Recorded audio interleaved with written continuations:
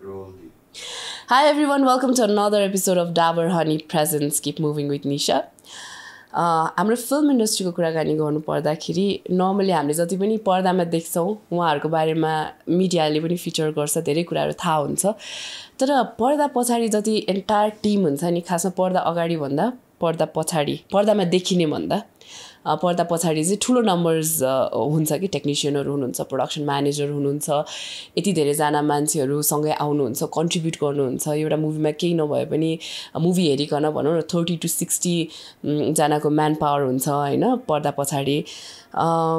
त्यही क्रममा ती पर्दा पछाडि काम गर्ने पात्रहरूमा पनि एकदमै रमाइला स्टोरिजहरू छ कि, एकदमै रमाइलो कथाहरू छ।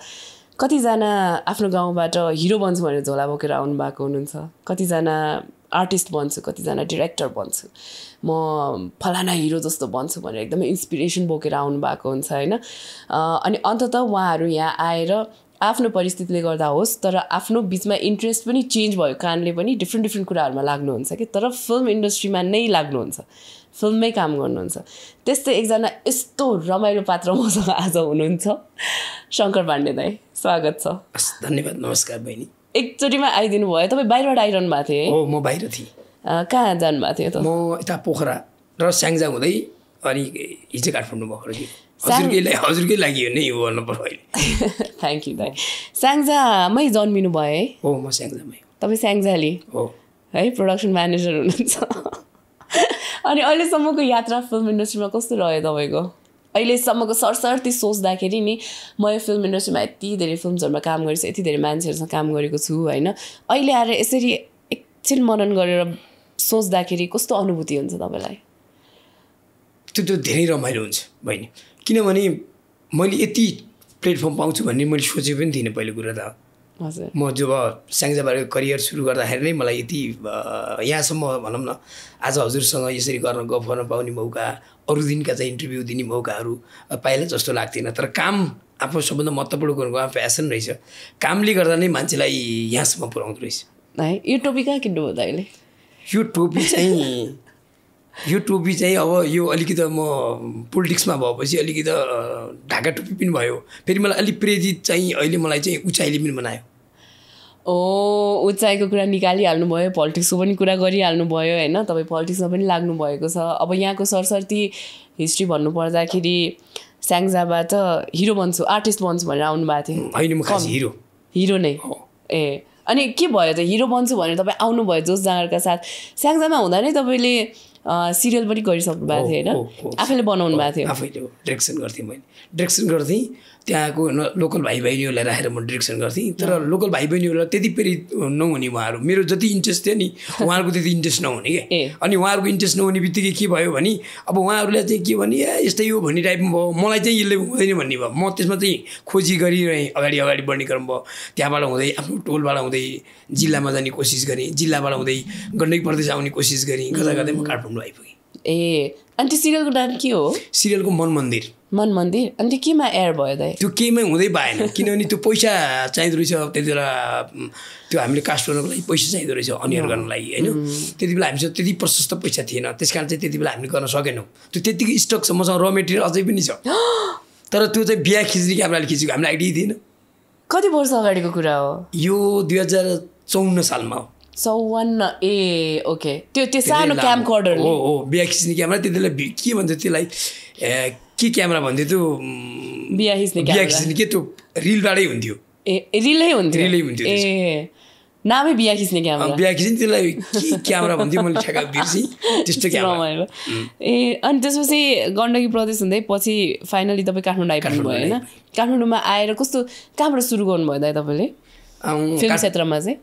काठमाडौँमा आइसकेपछि पनि यस्तो भयो, म प्रोग्राम गरेँ। मैले स्टेज प्रोग्राम चाहिँ स्याङ्जामा सुरु गरेँ। स्टेज प्रोग्राम स्याङ्जामा एउटा चाहिँ कलाकारहरूलाई लिएर गयो। त्यो कलाकार लिएर जाने क्रममा गर्दा एकजना आदरणीय दाइ श्याम पाठक दाइ भेटघाट भयो। अनि श्याम पाठक दाइले चाहिँ एउटा प्रोग्राम गर्नलाई मलाई काठमाडौँ 2 कलाकार ल्याउनु भन्नुभयो। 2 कलाकारको जिम्मा मलाई जोस जागर कसरी लाने त्यहाँ भन्ने थियो, त्यहाँ मलाई पनि खेल्न पर्ने थियो। अनि 2 कलाकारलाई चाहिँ म प्रभाव हुनुभयो, एकदम इन्ट्रेस्ट उहाँले के भन्नुभयो भने यसरी भएपछि हामी एउटा सिरियल गराउनु त अब भनेपछि फेरि हामी काठमाडौँ उहाँलाई मैले वापस गराएँ। अनि काठमाडौँ बोलाइसकेपछि 1-2 जना कलाकारहरू खोज्ने क्रम गर्दा उमेश म्याल दाइसँग भेटेर भयो। अनि उमेश माया दाइलाई लिएर गएपछि म दाइले पनि डिरेक्सन कलाकार धेरै खेल्नु भएको डिरेक्सन नगर्नु भएको तँलाई म दिन्छु डिरेक्सन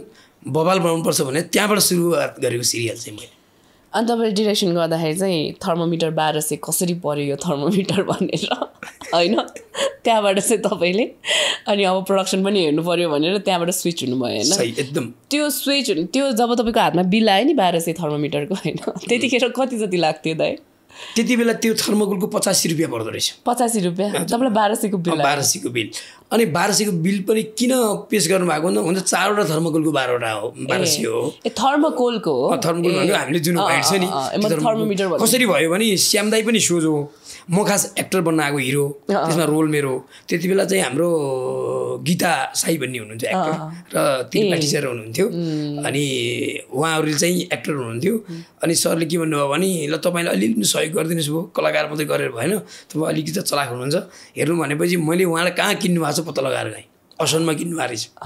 तर त्यो ठ्याक्कै उहाँले एक्ज्याक्ट ठाउँ चाहिँ भन्नु भएन मैले अन्तबाट पत्ता लगाउँदा चाहिँ त्यति बेला चाहिँ 85 रुपियाँ पर्दो रहेछ त प्राइस चाहिँ 85 रुपियाँ होइन त्यतिखेरसम्म तपाईँले कति डिरेक्सन गरिसक्नु भएको थियो कतिवटा त्यति बेला म जम्मा 2टा एउटा स्टेज प्रोग्राम गरेको थिएँ मैले उता त्यो जस्तो स्टेजको चाहिँ मैले कोअर्डिनेसन गर्थेँ कसरी डान्स गर्ने म खास कमेडी डान्स गर्थेँ त्यही भएर म बेला बेलामा कति कति डान्स गर्न इन्ट्रेस्ट लाग्छ तर खासै म डान्सर चाहिँ होइन तपाईँले मिमिक्री नि गर्नुहुन्छ अर्काको नक्कल पनि पार्नुहुन्छ थोरै थोरै त्यति धेरै त गर्छु कसको पार्नुहुन्छ भन्नु न खासै म एक्टरहरूको गर्छु कि रमाइलो लिन्छु कसको तपाईँको पनि धेरै गर्थेँ मैले राजदाईको हामी मायास बारमा सँगै काम गऱ्यौँ जय परशुरामको सङ्गहरू हेर्नुभयो यहाँले एडहरूमा काम गऱ्यौँ होइन अनि मसँग यति धेरै रमाइलो मेमोरिज छ क्या दाइ तपाईँले मलाई तर्साउनु पनि भएको छ नि के भनेर के गरेँ मैले मलाई जुत्ता बोकाउनु भएको छ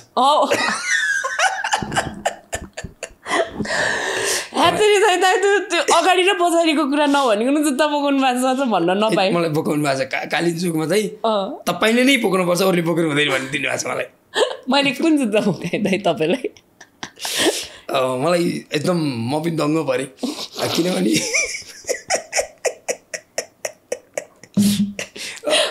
फुल स्टोरी सुनौँ है फुल स्टोरी कस्तो भयो नि हजुरलाई त्यहाँ के टेन्सन भएको रहेछ माइजबारमा अब सायद त्यहाँ चाहिँ अब त्यो चिसो पनि त्यत्तिकै थियो यो कालिचोकमा हो अनि तपाईँले बिहानदेखि नै फोन गर्नुभएको थियो म टाइममा पुगेको थिइनँ किनभने म कता कता थिएँ यो शङ्कर पाण्डेजीले नै यो जुत्ता बोक्नुपर्छ अरूले बोक्ने जुत्ता हुँदै हुँदैन नत्र म बरु सर्टै दिने भनेर भन्नुभएको थियो म भाइ प्लिज म बोकिदिन्छु एकछिन भाइले भने म एकछिन तपाईँको जुत्ता बोकिदिएको थिएँ पछि तपाईँ रिचार्ज पछि चाहिँ खुसी हुनुभयो त्यो काम चाहिँ सबै खासमा के भएको थियो भने हामी कालिचोककोमा म भन्छु अब त्यो स्टोरी तपाईँको त्यो भर्जन भयो होइन निशा अधिकारीले जुत्ता बोकाए मात्र खासमा के भएको थियो भने हामी चाहिँ कालिचोकमा त्यहाँ कुरीमा बसेको यस्तो चिसो होइन अनि सुटिङ गर्नलाई बिहानको हाम्रो पुरुदाई हुनुहुन्थ्यो है सिनेमाटोग्राफर अनि पुरुदाईले चाहिँ बिहानको म्याजिक आवर खिच्नु पर्यो भनेर दिनेश दाईलाई त्यो सिलुएट सर्ट चाहियो भनेर होइन म र गजितजी सबै हामी टिममाथि लाग्यौँ होइन अनि म रेडी त भएँ साडी लगाएर त्यो पातलो साडी हुन्छ नि शिफनको त्यो अनि भित्र चाहिँ ट्रेकिङ ट्राउजर्स लगाएर ट्रेकिङ बुट्स लगाएँ होइन अनि त्यस माथि जाने बेलामा के भयो भने यति धेरै लाइटको सामानहरू थियो त्यो ढकहरू होइन ढकहरू अनि सबैलाई त्यहाँ चाहिँ म्याक्सिमम युनिटलाई चाहिँ हाई लागेको थियो हाम्रो दिनेश दाईलाई पनि गएकै दिन हाई लाग्यो है अनि अरू टिम मेम्बर्सहरू पनि भमिट गरिरहेको थियो के भइरहेको थियो त्यहाँ अनि म चाहिँ साडी यहाँ माथिसम्म बाँधेर होइन अनि त्यो लाइटको त्यो ढक हुन्छ नि दुईवटा ढक लिएर डम डम डम माथि पहाड चढेको होइन अनि मैले शङ्कर दाई खोइ भन्दाखेरि शङ्कर दाई नै हुनुहुन्न प्रोडक्सनको होइन हामी त 3 बजीदेखि म्यानेज त्यो मेरो जुत्ता अब शङ्कर दाई ल्याउनुहुन्छ भनेर अनि त्यहाँबाट त्यसरी चाहिँ म चाहिँ ढक बोकेर गएको लाइट्सको अनि तपाईँलाई चाहिँ मैले त्यो गरेँ हो यसको मतलब निशाजी बहुत रिसाउनु भएको छ दाइ के अरे एकदम तपाईँसँग निशाजी एकदम रिसाउनु भएको छ तपाईँ बिहानदेखिबाट उहाँलाई त्यो खानेको टाइमिङ पनि मिलेको छ नि त्यहाँ सबै कुरा मिलेको छ त्यसमा कहाँ हुनुहुन्छ भनेपछि भर्खर निस्किनु भएको छ भनेपछि निशाजी के छ तपाईँ रिसाउनु भयो यो जुत्ता तपाईँले नै बोक्नुपर्छ भनेर मलाई थाहा थियो किनभने तपाईँ मेरो हात पनि सामान थियो ढक थियो होइन तर एकदमै रमाइलो भएको थियो त्यो त्यहाँ कालिचोकको सुटिङमा पनि हाम्रो दिनेश दाई जाने बित्तिकै त्यो हिउँ देखेर आत्तेर ढलेर फेरि बेसमा ल्याएर हुन्छ नि कस्तो गाह्रो मेहनत हो नि क्या दाइ हजुरले त त्यो भन्दा पनि माइजबारमा हजुरले 37 घण्टा डान्स गरेको पो मलाई सम्झन्छु जुन स्टार मलमा पुतली सडक स्टार मलमा छ नि 37 घण्टा तपाईँले पानी पनि नखाइकन गर्नुभएको छ त्यो मलाई याद छ नन स्टप त्यही सुत्दै उठ्दै कहिले पनि बोल्दैन त्यो कुरा चाहिँ म धेरै ठाउँमा कम्पनीमा डिरेक्टरहरू प्रड्युसरहरूसँग नि कुरा हुन्छ एक्टरमा कस्तो निशाजी कस्तो मलाई त तपाईँलाई त्यस्तो हो भनेर लागेको थिएन क्या काम गर्दा त्यस्तै त्यो इन्जोय थियो त्यसमा सुनिललाई मलाई बडा फाप छ भने अहिले उचाइमा पनि सुनिललाईको सपोर्ट छ मलाई सो उचाइको कुराकानी गरौँ है त जस्तै सुनिल मानन्द चाहिँ हाम्रो मायास बारको प्रोड्युसर होइन अनि अरू मायास बारको डिस्ट्रिब्युटर हो भेटरन हो एकदम दिग्गज हो हाम्रो फिल्म इन्डस्ट्रीको होइन यसरी हामीले जहिले पनि काम गर्दाखेरि कस्तो क्लोजली जस्तै प्रोड्युसरसँग डिरेक्टरसँग जस्तै प्रोडक्सन म्यानेजरसँग टेक्निसियनहरूसँग यस्तो परिवार जसरी काम गर्छ नि लास्टमा त जति मनमुटाव भयो भने छुट्टिने बेलामा क्या दुःख लाग्छ नि ल भने जस्तो होइन त्यो हाम्रो प्रोजेक्ट वाइज नै त्यस्तो भइरहेको हुन्छ होइन टेक्निसियनको हकमा अलिकति कुरा गरौँ होइन तपाईँले उचाइमा पनि काम गर्नुभयो तपाईँ प्रोडक्सन म्यानेजर भएर पनि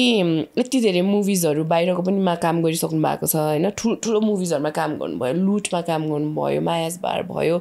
आमा होइन अहिले चिसो पशुपति प्रसाद कबड्डी अनि त्यसपछि अहिले चिसो मान्छे होइन लकडाउनमा पनि काम गर्नुभयो होइन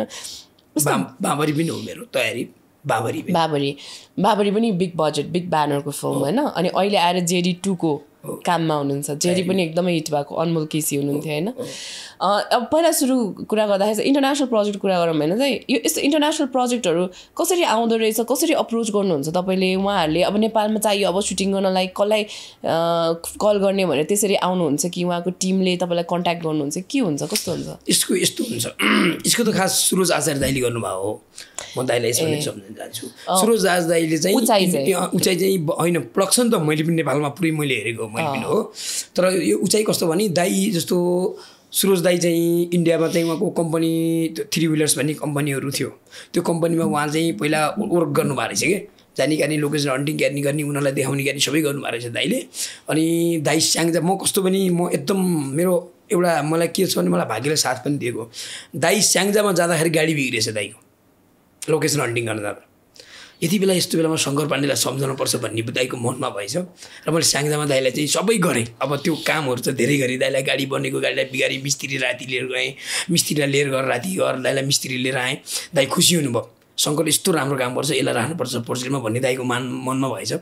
पछि दाइले मलाई त्यसरी नै त्यसमा चाहिँ अब मलाई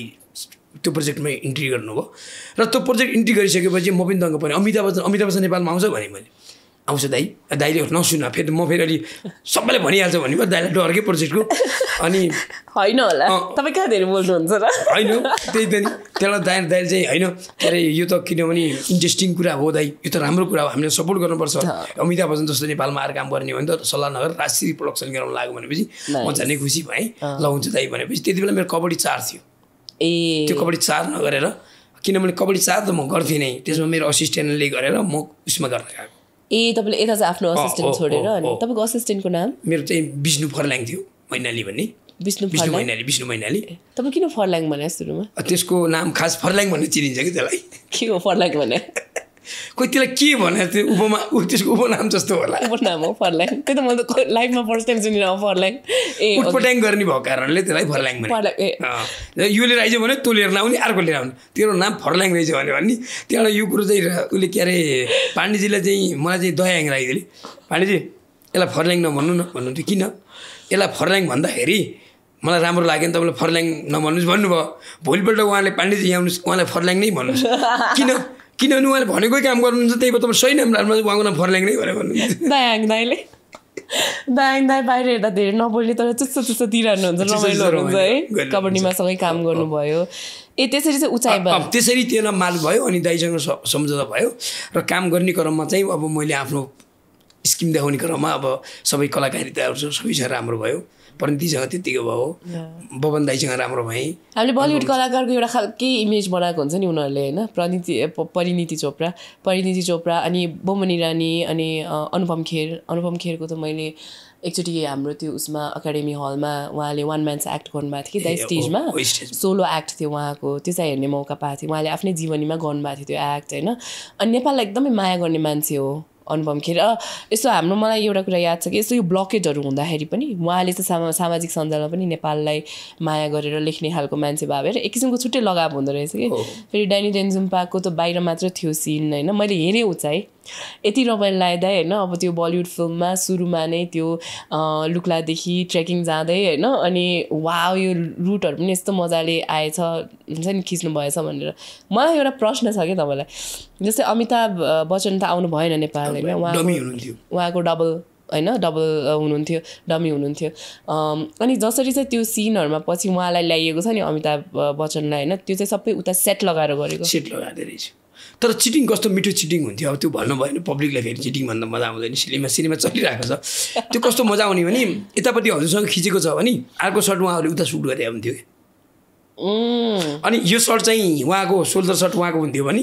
यो सर्ट फेरि उहाँको खिचेको हुन्थ्यो कि यस्तो मिठो है उहाँहरूको त्यो एकदम डिरेक्सनमा चाहिँ बल्ल मैले त्यो स्टोरी बोर्ड बनाउने भनेको चाहिँ त्यो उचाइबाट थाहा भएको अझ यस्तो रहेछ स्टोरी बोर्ड बनाउनु भनेको यसको यो भाग यहाँ खिच्ने यसको उहाँ खिच्ने भन्ने पुरै तयारी कि उहाँहरूसँग एक्ज्याक्टली कुन चाहिँ डायलग कहाँ खिच्ने कि सबै तयारी कुन चाहिँ सर्ट कहाँ लिने सबै अनि हामीले हार्डवर्क भन्छौँ हामीभन्दा बढी गर्छौँ उनीहरू तर उनीहरूको टाइम छ कि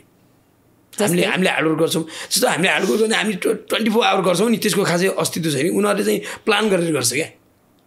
एकदम राम्रो प्लान गर्छ कि उनीहरूले आज यति बजे भने चाहिँ हामी 6 बजी उठ्ने भनेपछि 6 होइन उनीहरू त 3 बजी उठिने रहेछ 6 बजीको टाइमले एकदम तयारी क्या तिनीहरूको सबैभन्दा राम्रो महत्त्वपूर्ण चाहिँ अनि जिम्मेवारी चाहिँ म्यानेजमेन्टको जिम्मेवारी भनेको आज मैले निशाजीको मात्रै जिम्मेवारी लिने भनेपछि अरू एक्टरको टेन्सन लिने होइन क्या जे जे छ त्यो मात्रै काम गर्ने मान्छे उसले त्यो चाहिँ पर्फेक्ट गर्ने मान्छे सबैभन्दा राम्रो काम जस्तै नेपाली फिल्ममा काम गरेर यसरी बाहिरको फिल्ममा जहाँ चाहिँ यस्तो प्रोफेसनल छ टाइमलाई यस्तो भ्याल्यु गर्छ ल अब भनौँ न उचाइ भन्ने सिनेमा खिच्न कति टाइम लाग्यो है नेपालमा त 1 महिना लाग्यो नि नेपालमा 1 महिना टोटलमा कति लाग्यो प्रोडक्सन टोटल त ठ्याक्कै त अब उनीहरूले उता पनि गर्दाखेरि चाहिँ टोटल चाहिँ ठ्याक्कै त मलाई एकिङ भएन उता नेपालमा सुटिङ नेपालमा चाहिँ 1 महिनाको सुट चाहिँ डेज 20 डेज 20 डेज मात्रै हो नेपालमा सुटिङ डेज अरू सबै चाहिँ मुभमेन्ट हो ए अरू सबै मुभमेन्ट अनि हिँड्ने क्यार्ने यता हिँड्ने टाइम पनि हो ट्याक्टर डेज चाहिँ 30 डेज लाग्यो जस्तै नेपाल जस्तो अलिकति त्यो च्यालेन्जिङ ठाउँहरूमा पनि खिच्यो नि त उचाइ त अलिकति गाह्रो ठाउँहरूमा पनि खिच्यो उनीहरू गयो ट्रेकिङहरू गयो सबै होइन त्यस्तोमा पनि उनीहरूले चाहिँ ठ्याक्क टाइमिङ गरेर अनि डट सेड्युलमै चल्ने एकदम आज यो त्यो सब अब यस्तो छ नि त किन नहुने त मलाई सजिलो लागेको कुरा हरेक अब हिरोइनले के चाहिने भन्ने कुरा हिरोइनले माग गरेको कुरा पुरै पहिला परिणतिले के मागेको पुरै परिणतिले मागेको चाहिँ पहिले तयारी हुनु पर्थ्यो जस्तो उहाँले मानम एउटा इक्जाम्पल मैले अब हजुरसँग हिरोइन भएको कारणले मैले हजुरलाई सेयर गरेँ उहाँले बिडमा मलाई तातो हुनु पर्थ्यो मलाई बिडको त तताउने एउटा चिज लैदिनुपर्छ भन्नुहुन्थ्यो हामीले त्यो मगाएर लैदिउँ स्टिम जस्तो हुन्थ्यो पानी तताउने मेसिनको त्यो लैदिनु पर्थ्यो भने चाहिँ त्यो हामीले पहिल्यै तयारी गर्थ्यौँ खाना पकाउने ठाउँमा मेरो फल्ना यसरी खाना पकाउँछ त्यो तयारी गरिदिनुहोस् त्यहाँ भन्नुहुन्थ्यो रुमको फोटो खिचेर उहाँलाई पठाइदिनु पर्थ्यो त्यो तयारी भएपछि सबै तयारी हो क्या पूर्व तयारी एकदम राम्रो के उहाँहरूको सो उहाँहरूको यहाँ आगमन हुनु अगाडिको तयारी सबै तपाईँले पिक्चर खिचेर सबै गरेर के म के भन्ने उहाँहरूको उतैको म्यानेजर हुन्छ हामी त नेपालको लोकल हो नि त हामीले चाहिँ उसको म्यानेजरलाई पुरै दिएपछि चाहिँ एकदम पर्फेक्ट छ भने चाहिँ अनि उसले भन्छ कि नेपालमा यसले काम गरेको भनिदिन्छ कि उसले यसले गर्दाखेरि नै मैले तपाईँलाई ब्युटी दिन सकेको भनेर उनीहरूले चाहिँ उनीहरूलाई सजेस्ट गर्छ एक्टरलाई है वाउ त्यस्तो के उनीहरूको तयारीमा सबभन्दा रमाइलो एक्टर को लाग्यो तपाईँलाई बमन त्यसमा चाहिँ अब यो त फरक हुनु अब सबैभन्दा राम्रो चाहिँ हाम्रो चाहिँ बबन दाई हुनुहुन्थ्यो बबन दाई एकदम रमाइलो नि त्यो मेरो एउटा युट्युबमा नि छ पाण्डे चाहिँ त्यो पाण्डे इन्डिया पनि आयो भने रमाइलो गरिरहने म उहाँसँग बढी रमाइलो लिन्थेँ अनुप दाई चाहिँ ठ्याक्क एकदम सडनमा पर्नेति त धेरैसँग घुलमिलै हुनुहुन्थेन एक्टरहरूसँग आफ्नो टिमहरूसँग मात्रै सायद मैसँग मात्रै होला त बोलेको पनि तपाईँसँग को चुप्लाएर बस्न सक्छ हुनै सक्दैन कि तपाईँ अगाडि भएपछि तपाईँको नि निस्किन्छ अगाडिको पनि हो फेरि उहाँले चाहिँ 1-2टा चिजहरू मलाई काम लगाउनु भएको थियो खास बबन दाइले चाहिँ ऊ त्यो पाण्डे भन्नेलाई लगाऊ ऊ काम गर्छ भनेर भन्नुभयो अनि त्यो भएपछि नि फेरि इन्ट्रेस्ट भयो अलिकति ट्रस्ट पनि भयो अनि उहाँलाई के भयो भने खाना ल्याउने क्रम भयो खाना ल्याउने बेलामा खाना छोडिएछ उहाँको छुटेछ त्यो खाना छुट्दा उहाँको पिएले फोन गरेर उहाँलाई इन्फर्मेसन गर्दाखेरि वाकीमा इन्फर्मेसन गर्दाखेरि मेरो मान्छेलाई भन्दा को फास्ट लिएर आउँछ त सँगै खाने रहर भयो त्यहाँ सबै एक्टरहरूको एकैचोटि एउटै मेन्समा खाने कुरा हुन्छ कसलाई लिएर आउँदा ठिक हुन्छ त भन्दाखेरि पाण्डे बोलायो भने मलाई बोलायो म फेरि झर्सी किन बोलायो भित्र भन्ने भयो होइन यिनीहरू केही न केही काम लगाउने हो भन्ने भयो होइन अनि मैले त्यति बेला हेली लिएर गएको थिएँ क्या त्यति बेला नि हेली लिएर गएको खाना ल्याउनलाई परिणति त्यति बेला अरुण दाइले मलाई फोन गरेर सम्झाउनु भएको थियो भाइ कहाँ जानु लागेको कहाँ जानु भएको थियो म दाइलाई नि भन्नु नभइकन म हेली लिएर नि खाना लिन गएको थिएँ यहाँ नजिक पनि सो त्यो प्रोडक्सनमा हेलीहरू कति हेली त 7-8 वटै थियो तर हामीले दुईवटा चाहिँ पर्पल उहाँको चाहिँ दुईवटा चाहिँ एल्टिट्युडको चाहिँ दुईवटा चाहिँ हाम्रो उसमै थियो बुकिङमै थ्रु आउटै हुन्थ्यो हेली त्यहाँ ओके सो त्यो हाम्रो सिनेमामा माइक्रो बस जस्तो लाग्थ्यो हेली चाहिँ सिनेमामा माइक्रो बस सही हो त अनि जस्तै हाम्रो त भ्यानिटीको लागि के भयो भ्यानिटी चाहिँ यहाँ चाहिँ हामीले चाहिँ यो अहिले पार्टी बस छ नि नेपालमा पार्टी बसको चाहिँ भ्यानिटी बनायो नेपालको लागि चाहिँ उनीहरू उता चाहिँ एकदम इन्जोय लिने उता भ्यानिटी नै नछ नि उनीहरूलाई एउटा चाहिँ ऊ हुन्थ्यो हाम्रो चाहिँ त्यो ऊ बनाइन्थ्यो टेन्टहरू चाहिँ राखिन्थ्यो उहाँहरूको स्किम त्यो जति हावा लागोस् त्यो उड्यो भन्न पाइन्थेन फेरि 5 जना खडा गर्ने कि 20 जना खडा गर्ने कि चेकेर गर्ने कि जेलमा गरेर हुन्छ त्यो कसरी त्यो चाहिँ खडा गर्नु पर्थ्यो त्यो चाहिँ पाइन्थेन त्यो चाहिँ त्यो हुँदैन भन्न पाइन्थेन त्यो टेन्टभित्र उहाँहरू बस्नु त्यो हावा बढी लाग्ने त्यो पछि टेन्ट चाहिँ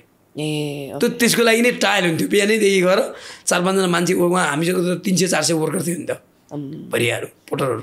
उहाँहरू चाहिँ पहिल्यै गरेर तयारी गर्थ्यो त्यसको लागि त्यो चाहिँ इन्ट्रेस्ट लाग्थ्यो उहाँहरूलाई चाहिँ ब्रिफिङ अब उहाँहरूलाई ब्रिफिङ दिन पनि यसो गर है गएर यसो गर भन्नको लागि तपाईँको ठुलो हात हुने होइन तपाईँहरूको अब हाम्रो लोकल म्यानेजर हामी लोकल म्यानेजर यसमा अरुण दाइ हुनुहुन्थ्यो सुरज दाइ म होइन हामी विशेष 3टा भाउ नेपालको चाहिँ त्यो आर्टिस्टहरूमा सबभन्दा एडभेन्चरस को रहेछ दाइ गरिहालौँ एकदम हिँड्न जता गर्ने चाहिँ अनुपम दाइ एकदम हिँड्नुपर्ने बबन दाइ बरु त्यो जस्तो क्यारेक्टर हो नि सिनेमामा सेतै त्यो जान मान्नु भएन मना गर्नुहुन्छ नि क्यारेक्टरमा सेम क्यारेक्टर यार अनुपम यार क्या गरिहाल्ने तर उहाँ चाहिँ जाने तर फेरि क्यारेक्टर ठ्याक्कै उल्टा छ अनुपम दाइ उता जान मान्दैन नि तर यसमा चाहिँ फेरि उल्टा छ रियल लाइफमा चाहिँ उल्टो है मैले एउटा इन्टरभ्यू हेरेको थिएँ क्या इन्ट्रेस्टिङ है त्यो हाम्रो बमनी नानी चाहिँ यो कोरोना पछि चाहिँ एकदमै फ्रस्ट्रेसन एकदमै डिप्रेसनमा जस्तै जानुभएको रहेछ अनि त्यो कपिल शर्माकै सोमा थियो क्या अरे अनि आई थिङ्क कपिल शर्माको सोमा थियो अनि अनुपम खेरले चाहिँ यो फिल्मको लागि कन्भिन्स गरेको अमिताभ डेनी छ के भएको तँलाई गर्नुपर्छ फिल्म भनेर होइन गरेर अनि उहाँले हुन्छ भन्नुभएको रहेछ कि उहाँ यहाँ आउँदाखेरि नेपालको कुराकानी गर्दाखेरि अब यस्तो नेपालको ब्युटी देखेर होइन नेचुरल ब्युटीहरू देखेर के कस्तो खालको कुराहरू हुन्थ्यो कस्तो राम्रो रहेछ यताउति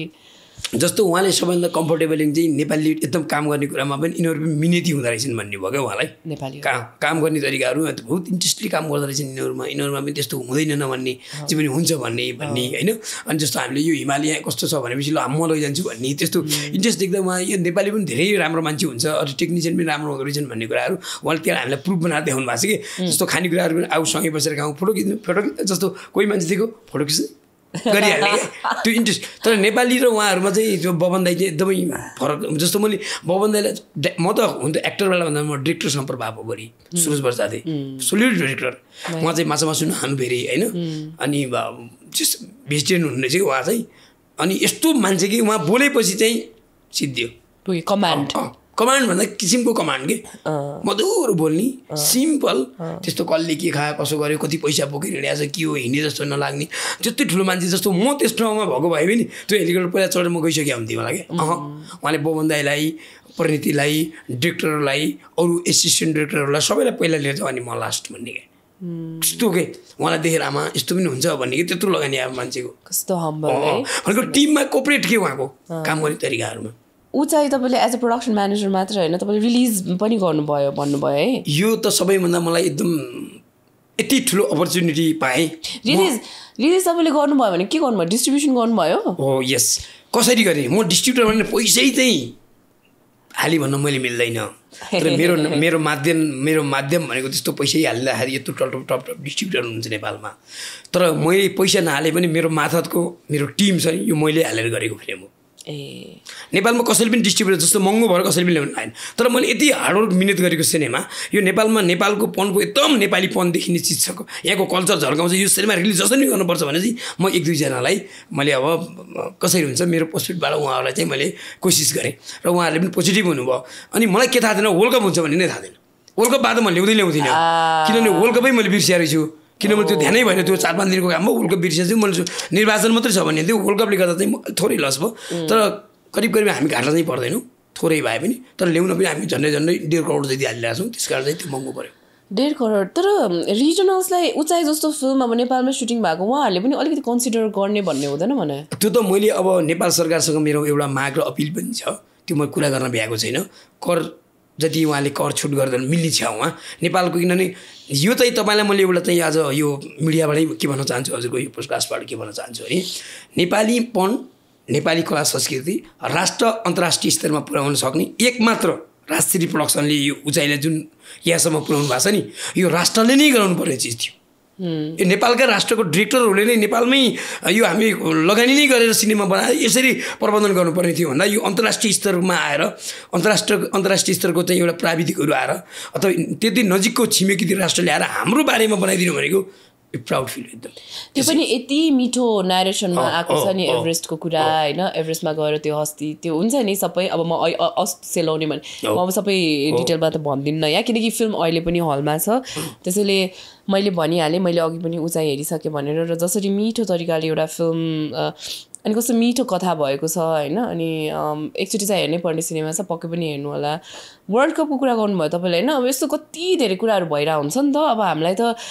झन् यो कोरोनाको बेलामा ओटिटी प्लेटफर्मको कुरा भयो होइन बलिउडै क्रास भयो हेर्नु होइन अब इभेन्चुअली बिस्तारै बिस्तारै त मान्छेहरूको टेस्ट पनि चेन्ज भयो होइन अब अहिले मोफसलका सिनेमाहरू इन्डियन पनि होइन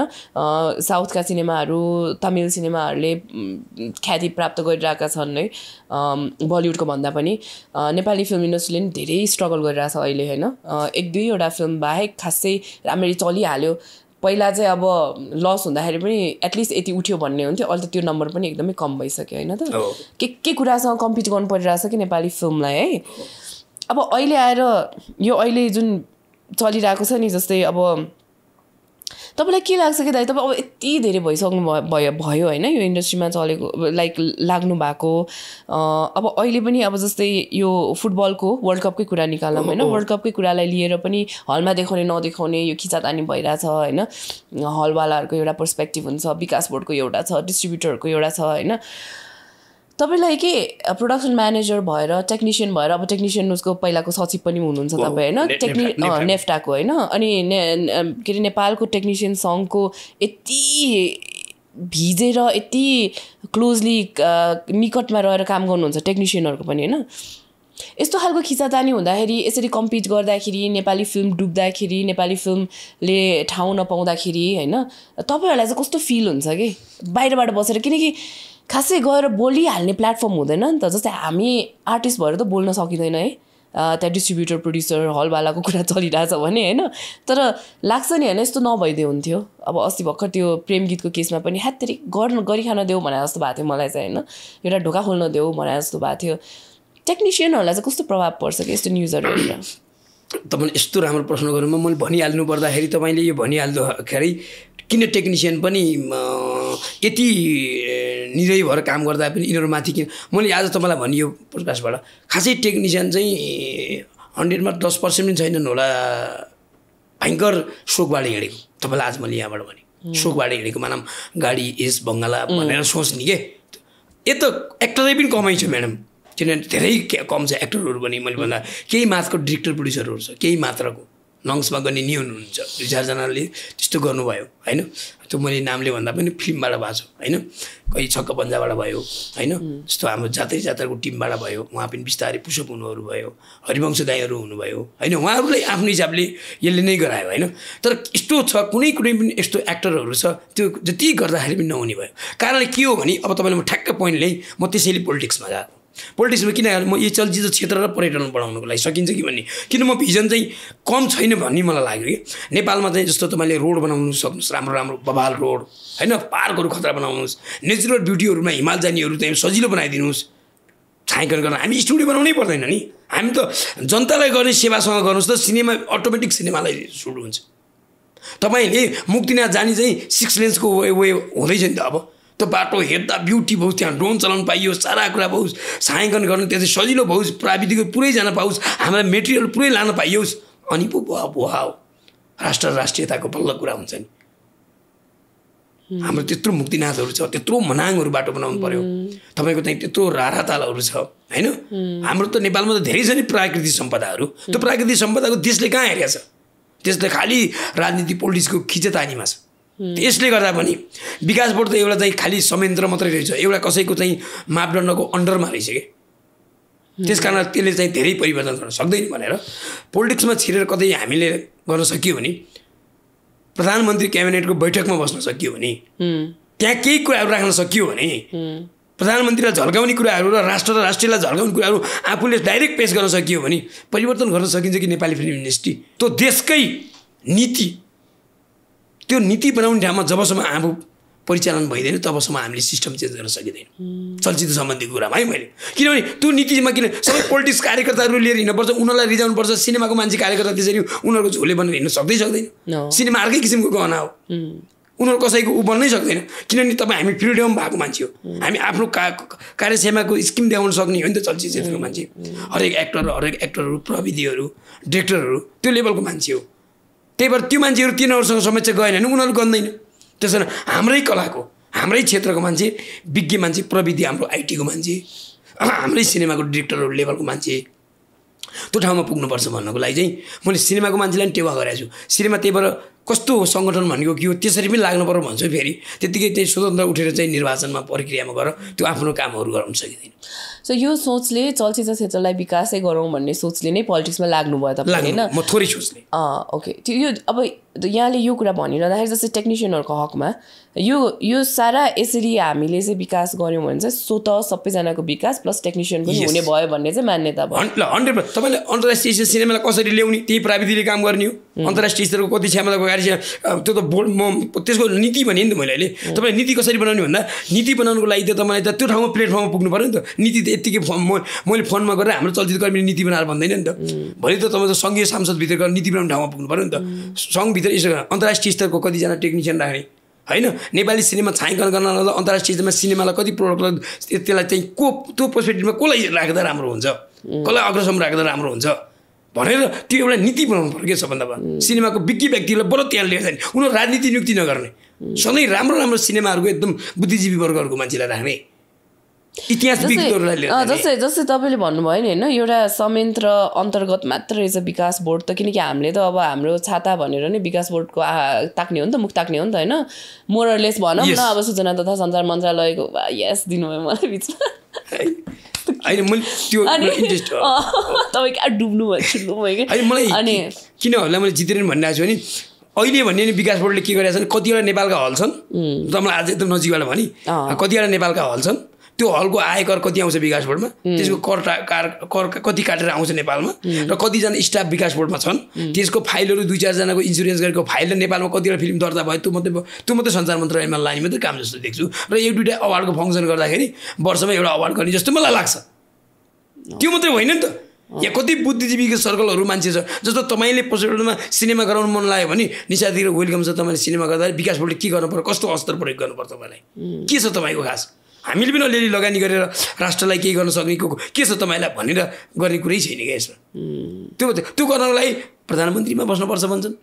सञ्चार मन्त्रीले चाहिँ जहिले पनि प्रधानमन्त्रीसँग बसेकै छैन भन्नुहुन्छ उहाँ गयो विकास बोर्डको मान्छे अध्यक्ष गर्छ सञ्चार मन्त्री कहाँ र 2टा मन्त्रालयको त्यो सचिवहरूसँग बस्दै त्यति सकिन्छ कसरी विकास हुन्छ प्राविधिक त धेरै मुनिको कुरा भयो यहाँ त ठुलै चलचित्रकर्मीको डिरेक्टर प्रड्युसर र यो चलचित्र सङ्घ तपाईँको यो सबै चलचित्र सङ्घले फेरि के गर्छ भने चलचित्र सङ्घलाई त जति सक्दो पार्दै चाहिँ आफूलाई कमाउनु पर्ने छ क्या उसले सिनेमाको निर्माता प्रड्युसर कलाकारलाई बाँचोस् भन्ने सोचै छैन खास पनि तपाईँलाई सिनेमा कुनै पनि ठाउँमा सिनेमाको स्किल हेरेर त पहिलो प्राइसमा 50% छ क्या त्यहाँबाट चाहिँ एकैतिर 40%मा झारेको छ त्यहाँबाट चाहिँ 35 छ 30 हुँदै गर्दापछि त प्रड्युसरलाई सिनेमामा पैसा आउँदैन तपाईँले अहिले चाहिँ यो मैले चाहिँ उचाइमा मैले यो डिस्ट्रिब्युटर भएर भनेको होइन पुरै हलको रिपोर्ट छ मसँग सिङ्गल थिएटरको हलको त चुरुडको खोलमा बिलाउने त्यस्तो पनि हुन्छ कसले हेर्ने सम्बन्धित निकाय खै यसको मापदण्ड खै कति सिनेमा हेरे भन्ने कुरो नेपाल सरकारलाई सबै काम त प्रड्युसरले गर्न कहाँ सक्छ त नि सक्दैन सिनेमा बनाउने पनि काम गर्ने अनि रिलिज गराउने काममा नि काम छैन भनेपछि त त्यो प्रड्युसरलाई त धेरै मर्का छ नि त अब जब फेरि अर्को कुरा तपाईँलाई भन्छु सिनेमा मेकिङ गर्ने क्रममा चाहिँ प्राविधिकहरू यस्तो पिरमर्कामा छन् कि उस्तै पर्ने हो भने हमेसा गाँस तान्नलाई पनि कुनैलाई एका त फेरि यहाँ ग्रुपिङ छ म निशाजीको मान्छे हुनै पर्यो निशाजीको फेभरेट हुनै पर्यो तर यहाँ स्किलको कामको लागि स्किलको कुरा छैन नेपालमा को टप सिनेमाटोग्राफर छ त्यो कामले राउन्स पाण्डेजी भन्ने हुन्न कि अलिअलि ग्रुपिङ पनि छ त्यो त पोलिटिक्समा ज्यादा रहेछ त्योभन्दा बढी सिनेमामा हुन्छ त्यो हुँदैन मेकिङमा हुँदैन यो एकदम किनभने यो कला यस्तो कला हो जुन कलालाई देशमा भएको मान्छेलाई ठ्याक्कै लाग्नुपर्ने बनाउनलाई त्यो ठ्याक्कै सोच र सबै त्यसमा चाहिँ 100% कन्सेप्ट र अनि 100% डेलिगेसन भएको मान्छेले मात्रै चाहिँ काम गर्नुपर्छ भन्ने मेरो मान्यता हो। त्यो भयो हैन त्यो एउटा कुरा हुनु। अनि हम्मे चाहिँ कस्तो छ टेक्निसियनहरुलाई? टेक्निसियन हम्मे जस्तो कोरोनामा सुट भयो, धेरै कोरोनामा गर्दा अलपत्र परे। हामीले त कस्तो गर्ने, तपाईले जस्तो म काम गर्दाखेरि म अब इन्डस्ट्रीबाट पछाडि परे भने इन्डस्ट्रीले थोरै घाटा त हो नि। किन घाटा हो भने राम्रो सिनेमा बनाउने काममा राम्रो प्रोडक्सन हुँदैन। अनि राम्रो नहुने बित्तिकै राम्रो जस्तो तपाईलाई मलाई यो चिज नै चाहियो भने म त्यही चिजै लिएर आउँछु नि त। अर्को मान्छे आउने बित्तिकै त्यही चिज ल्याउनलाई चाहिँ नसक्ला। अथवा यही चिज गर्ने मान्छे मेरो अनुभव पनि छ। सयौं सिनेमा काम गरेपछि अनुभव हुन्छ नि। हामीलाई राख्नलाई के गर्नु पर्यो भन्दा नेपाली फिल्म इन्डस्ट्री राम्रो बन्नु पर्यो, राम्रो आयो हुनु पर्यो, त्यसको बजार व्यवस्था राम्रो हुनु पर्यो। अनि अन्तर्राष्ट्रिय स्तर कुरा हामीले गर्ने सिनेमा फेस्टिभलमा पठाउनु भए के भएको छ त नि। सिनेमा आज तपाईँले मलाई भने म ठ्याक्कै 25 वर्ष भयो सिनेमा इन्डस्ट्रीमा लागेको झन्डै है, सुरुबाट गरेको हिसाबले अहिलेसम्म चाहिँ इन्डस्ट्रीमा चाहिँ गएको जहिले पनि ओस्कारमा सिनेमा गएको छ भने ओस्कारमा गएर कसले के आयो त नि। उही ओस्कारमा जाँदा त्यसलाई त्यही 2 जनालाई मात्रै भयो क्या इन्डस्ट्रीलाई। खै त ओस्कार जस्तो प्रेम गीत पाइला चाल्न खोजेको सेल्युट गर्नुपर्छ। यहाँ खुट्टा जानेको खेल्यो के हुन्छ मलाई मतलब हुँदैन। अरू सिनेमा राम्रो बनेन होला, सिनेमा राष्ट्रियता झल्काउन अझै सकेन होला, तर अन्तर्राष्ट्रिय स्तरमा प्रेम गीत एउटा हिरोले ट्रायल त गर्यो नि इन्डियासम्म। त्यो चाहिँ हामीले प्लस गर्नुपर्छ कि त्यो कुरामा इन्डस्ट्री नै सपोर्ट गर्नुपर्छ कि। जस्तो यो उचाइ गर्ने क्रममा आज केही नभए पनि 2-4 जना मान्छेलाई चाहिँ भयङ्कर मान्नुपर्छ। जस्तो डिस्ट्रिब्युटर गरेरमा चाहिँ आफ्नो 1 रुपियाँ पनि लगानी नसोचिकन हाम्रो के अरे यो ट्राभल क्रुको भाइ राजनपुरी, सुनिल मानन्दर, अझै मैले यो प्रकाश पाल भन्न चाहेँ, त्यसपछि सुरोज आचार्य दाई होइन, जस्तो हाम्रो के अरे यो उता इन्डियाको पुष्पराज भाइ, दीपक पन्त दाई, उहाँले गर्दा त आज मैले पनि देखाउनु पाएँ नि त। रङ्गशालाको जुन हैन भने त्यो उचाइ त नेपालमा लाग्दै लाग्दैन। कतारमा वर्ल्ड कप नगर्ने भएको भए त आज वर्ल्ड कपमा ठुल्ठुला खेलाडीले खेल्दै देखाउनु पाउँथेन नि। त्यो प्लेटफर्म त कसैले त दिनु पर्यो नि, अनि राम्रो भयो नि। त्यही भएर म प्राविधिकलाई के भन्छ, प्राविधिकलाई तल सुसमा हेरेर भएन। मैले पैसा दिइनँ भने पहिला बजारीकरण गर्नु पर्यो। बजारीकरण गरेको ध्यान कारण गर्नु। मेरो बजार मार्केट होइन नि त, शङ्कर पाण्डेको एज बजार मार्केट गर्ने होइन कि, यसको छुट्टै मान्छेहरू चाहियो परिचालन। शङ्कर पाण्डेलाई सिनेमाभित्र चाहिने मेटेरियलको पत्ता लगाउने काम हो नि त मेरो। त्यहाँभित्र हिरोइनलाई दुःख नहोस्, हिरोलाई दुःख नहोस्, डिरेक्टर भनेको कुराहरू, एक्टरले भनेको कुराहरू, हरेक प्राविधिकले भनेको कामहरू दक्ष रूपमा काम गर्नुपर्छ भन्ने सोचको मान्छे हो नि त म। एउटा सिनेमा बनाउने क्रममा चाहिँ सबै तपाईँ है भनेको हो नि त हामीलाई। तपाईँले जे भने त्यही ल्याउनु, म खतरा सिनेमा बनाउँछु भन्ने सोचेको व्यक्ति हो नि त म। मैले रिलिजमा पनि सिनेमाको पहिलाको के अरे तयारीमा नि काम भोलि इन्टरनेसनल गरेर त मैले त हुँदैन नि त। मैले एउटा काम गर्छु तर राम्रो मेकिङ गर्छु। त्यो मेकिङ त मैले माध्यम राम्रो बनाइदिनु न, गरौँ बाहुबली जस्तो सिनेमा बनाऊ, भीमसेनको सिनेमा बनाऊ, पृथ्वीनारायण शाह खतरा बनाऊ होइन, सिनेमा छ नि त त्यो बनाऊ, नेपालको राष्ट्रियताको कुरा। त्यो चिजलाई कोर्डिनेसन गरौँ, 2-4 बलिउडको एक्टर ल्याएर नेपाली भाषाको सिनेमा बनाउँदा पनि काम गर्नु, दुवैतिर गर्नु। इन्डियाको कलाकार ल्याएर इन्डियाको कलाकार नेपालमा नेपाली भाषा खेलाएर पनि अन्तर्राष्ट्रिय हुँदैन। हेर्नुहोस् नेपाली कलाकार पनि इन्डिया गएर खेले त अन्तर्राष्ट्रिय हुँदैन। मर्ज हुनु पऱ्यो, भाषा पनि डेभलप हुनु पऱ्यो। यदि इन्डियामा चाहिँ इन्डियाकै चल्छ भने नेपाली भाषालाई चाहिँ इन्डियामा डब गर्नु पऱ्यो, इन्डिया चलाउनु पऱ्यो। हामी त्यसमा पनि अलि अगाडि लानु पऱ्यो। त्यसमा चाहिँ के गर्नु, त्यसको संयन्त्र भनेको चलचित्र विकास बोर्ड हो। विकास बोर्डमा अहिले भन्ने अपाङ्ग छ, विकास बोर्डसँग धेरै संयन्त्रै छैन, त्यसले धेरै कार्यान्वयन गर्नै पाउँदैन। त्यो नीति नियमहरू त्यसले त्यो फड्का मार्नै सक्दैन, किनभने त्यो बाध्य छ। त्यो बाँधिनको लागि चाहिँ जे चिज के हुन्छ नियमअनुसार गर्नु भन्छ, नियमअनुसार गर्ने बित्तिकै त्यो नियमहरू सङ्घमा छैन, सङ्घीय सांसदमा राख्नुपर्ने, नीतिमा राख्नुपर्ने ठाउँमा जानुपर्ने, त्यो सांसद नेपाल चलचित्र छैन। त्यसैको लागि मेरो पहिलो फड्कमनको अहिले तपाईँलाई भने त्यसको लागि किन त तपाईँ जाँदै हुनुहुन्छ भन्दा म गएँ भने पर्यटन सम्बन्धी भोलि चलचित्र कलाकारको कुराहरू त्यहीँभित्र रहन्छ, प्राविधिकको कुरा त्यहीँ रहन्छ, हलको कुरा त्यहीँ रहन्छ, बोर्डको कुरा त्यहाँ रहन्छ। बोर्डलाई कुन मात्रामा राख्न सकिन्छ त? जस्तै यही सन्दर्भमा एउटा कुरा सोध्छु है दाइलाई, जस्तै यो प्रेम गीतमा जे पनि भयो नि होइन, प्रेम गीतको जे पनि भयो, खास हुनुपर्ने चाहिँ के थियो जस्तो लाग्छ कि तपाईँलाई? जस्तै एउटा मेकरले यो अब के भयो कसले के गरेतिर नजाम होइन, तर प्रेम गीत जस्तो एउटा चलचित्र कसैले आँटेको होइन, अब त्यो प्रेम गीतको त अब सबैलाई थाहा छ, त्यो धेरै बोलिरहनै पर्दैन। तर प्रेम गीत जस्तो चलचित्र पहिलोचोटि नेपाली फिल्मकै इतिहासमा पहिलोचोटि यस्तो भयो नि त होइन त? तपाईँले भने जस्तो होइन भने त जहिले पनि अस्कर्समा, क्याराभन अस्कर्समा गयो, त्यो तपाईँले भने जस्तो फिल्म फेस्टिभलमै टार्गेट थियो। कमर्सियल्ली कुनै पनि आउट अफ उसमा यसरी रिलिज गर्ने भनेको त यो प्रेम गीत मात्र पुग्यो होइन। खास के हुनुपर्छ नेपाली गभर्मेन्टबाट नेपालबाट विकास बोर्डबाट त्यसलाई थप अझै ऊर्जा दिनको लागि के गर्नुपर्ने थियो खासमा जस्तो लाग्छ तपाईँलाई? खास त यसलाई बुदागत रूपमा भन्नु है। बुदागत रूपमा यसलाई त नम्बर 1 मा अब प्रेम गीतलाई जस्तो हामीले जति पनि नेपाल सरकारले चाहिँ नेपाल सरकार यसलाई त एउटा करको छुट गरिदिनु भएछ भन्ने सुनेको छु मैले। ठ्याक्कै एकिङ त पुरै मैले अब सन्तोष सिन्हालाई पनि भेटेको होइन। प्रदीपजीलाई चाहिँ मैले कङ्ग्रेचुलेसन तपाईँले एकदम राम्रो काम गर्नुभयो भनेर मैले भनेको थिएँ। किनभने तपाईँ ट्रायल चिज गर्नुभयो जे नभओस् अर्को कुरा हो तपाईँ सुरु गर्नुभयो भनेको थिएँ। एक त जस्तो यो बलिउडमा जाने क्रममा यसले चाहिँ राजदूतबाट नेगोसिएसन गरिदिनु पर्थ्यो पहिलो प्लेटफर्म। इन्डियन राजदूत छ नि हाम्रो नेपालको, त्यो राजदूतबाट चाहिँ प्रदीपले सिङ्गल जान र राजदूतबाट जाँदा फरक कुरा हुन्थ्यो। अथवा नेपाल सरकारको माथाबाट लिडर कसैले गरिदिएको भए त्यो प्लस हुन्थ्यो। 1 2 नम्बरमा जति पनि इन्डियाको स्क्रिनहरू छ नि स्क्रिनहरूमा छ नि त्यो डेमो बनाउन पर्यटन सम्बन्धी जोडेर यहाँ पर्यटनले काम गरिदिनु पर्थ्यो। हाम्रो नेपालको टुरिज्म छ नि टुरिज्मले सहयोग गर्नु पर्थ्यो है। र नेपाल सरकारको विकास बोर्ड त्यसमा एकदम लागत लागि पर्नु पर्थ्यो। यो 3टाको मेरिट हुन्थ्यो। एक त नेपाल सरकारको माध्यम, एउटा चाहिँ पर्यटनको कुरा, किन पर्यटन त अन्तर्राष्ट्रिय स्तरमा जाने कुरा हो नि त। आज प्रदीपले सुरु गरेको कुरा अर्को हिरोले गर्न सुरु गर्थ्यो होइन। एकजना मान्छेले चाहिँ बिचसम्म पौडिँदै गयो भने अर्को मान्छेले के आँट गर्थ्यो त्योभन्दा माथि म जान्छु भनेर उसले ट्रायल हेर्थ्यो अथवा त्यसको लागि कोर्स गर्थ्यो। अर्कोले नदी पार गर्थ्यो, नदी पार गर्दा गर्दै सजिलो के हुन्थ्यो भने सबैजना मान्छेलाई चाहिँ हामीले पौडी खेलाउन सकिन्थ्यो अथवा पौडी गर्ने जाँदामा वारपार भइन्थ्यो। अनि एक दिन अनि तपाईँले भन्दै त्यसपछि टेक्निसियनको रेट त तपाईँले सोच्नै परेन नि तपाईँको रेट कति हो भनेर किन भन्नु पऱ्यो, एक्टरको रेट किन भन्नु पऱ्यो, मार्केट ठुलो बनाउनु पऱ्यो नि त। सिनेमा 1 करोड बनाउने अनि टेक्निसियनको रेट जहिले पनि कम हुन्छ। अनि सिनेमाको पैसा उठ्दैन, पहिला करोडमा सिनेमा बनाउने त्यहाँ उठेन 80मा बनाउने, 80मा त्यहाँ 40मा बनाउने, त्यहाँ 20मा झर्दै गयो भने त टेक्निसियन रेट त झन् घट्दै गयो। अनि तपाईँ के भने निशा अधिकारी त म सिनेमा गर्छु भनेर आउनु पऱ्यो नि त। मैले सिनेमा गर्छु भन्नु पऱ्यो नि। निशा अधिकारी प्लान हुने, शङ्कर पाण्डे प्लान हुने, टेक्निसियन प्लान हुँदै गयो भने त नयाँ हुने भयो। नयाँलाई पनि कति प्लेटफर्म दिने भन्ने भयो। त्यही त नयाँलाई कति जस्तो मानम आज उहाँ भाइले यहाँ चाहिँ खिच्दै हुनुहुन्छ, उहाँले भयङ्कर राम्रो खिच्नुपर्ने, उहाँ भोलि मोनिटर गर्नुहुन्छ नि त। यसको चाहिँ अपरेटिङ गर्ने अर्को क्यामेराम्यान आउनुहुन्छ नि त नयाँ। बास क्या राम्रो बिच भाइ तपाईँले खिचेको राम्रो म मजाले तपाईँको मोनिटर गरिदिन्छु, तपाईँ कस्तो अपरेट गर्नु रहेछ, राम्रो छ तपाईँको क्यामेरा फङ्सनहरू, तपाईँको लाइटिङ राम्रो लाग्यो भने उहाँले भन्नुहुन्छ नि त।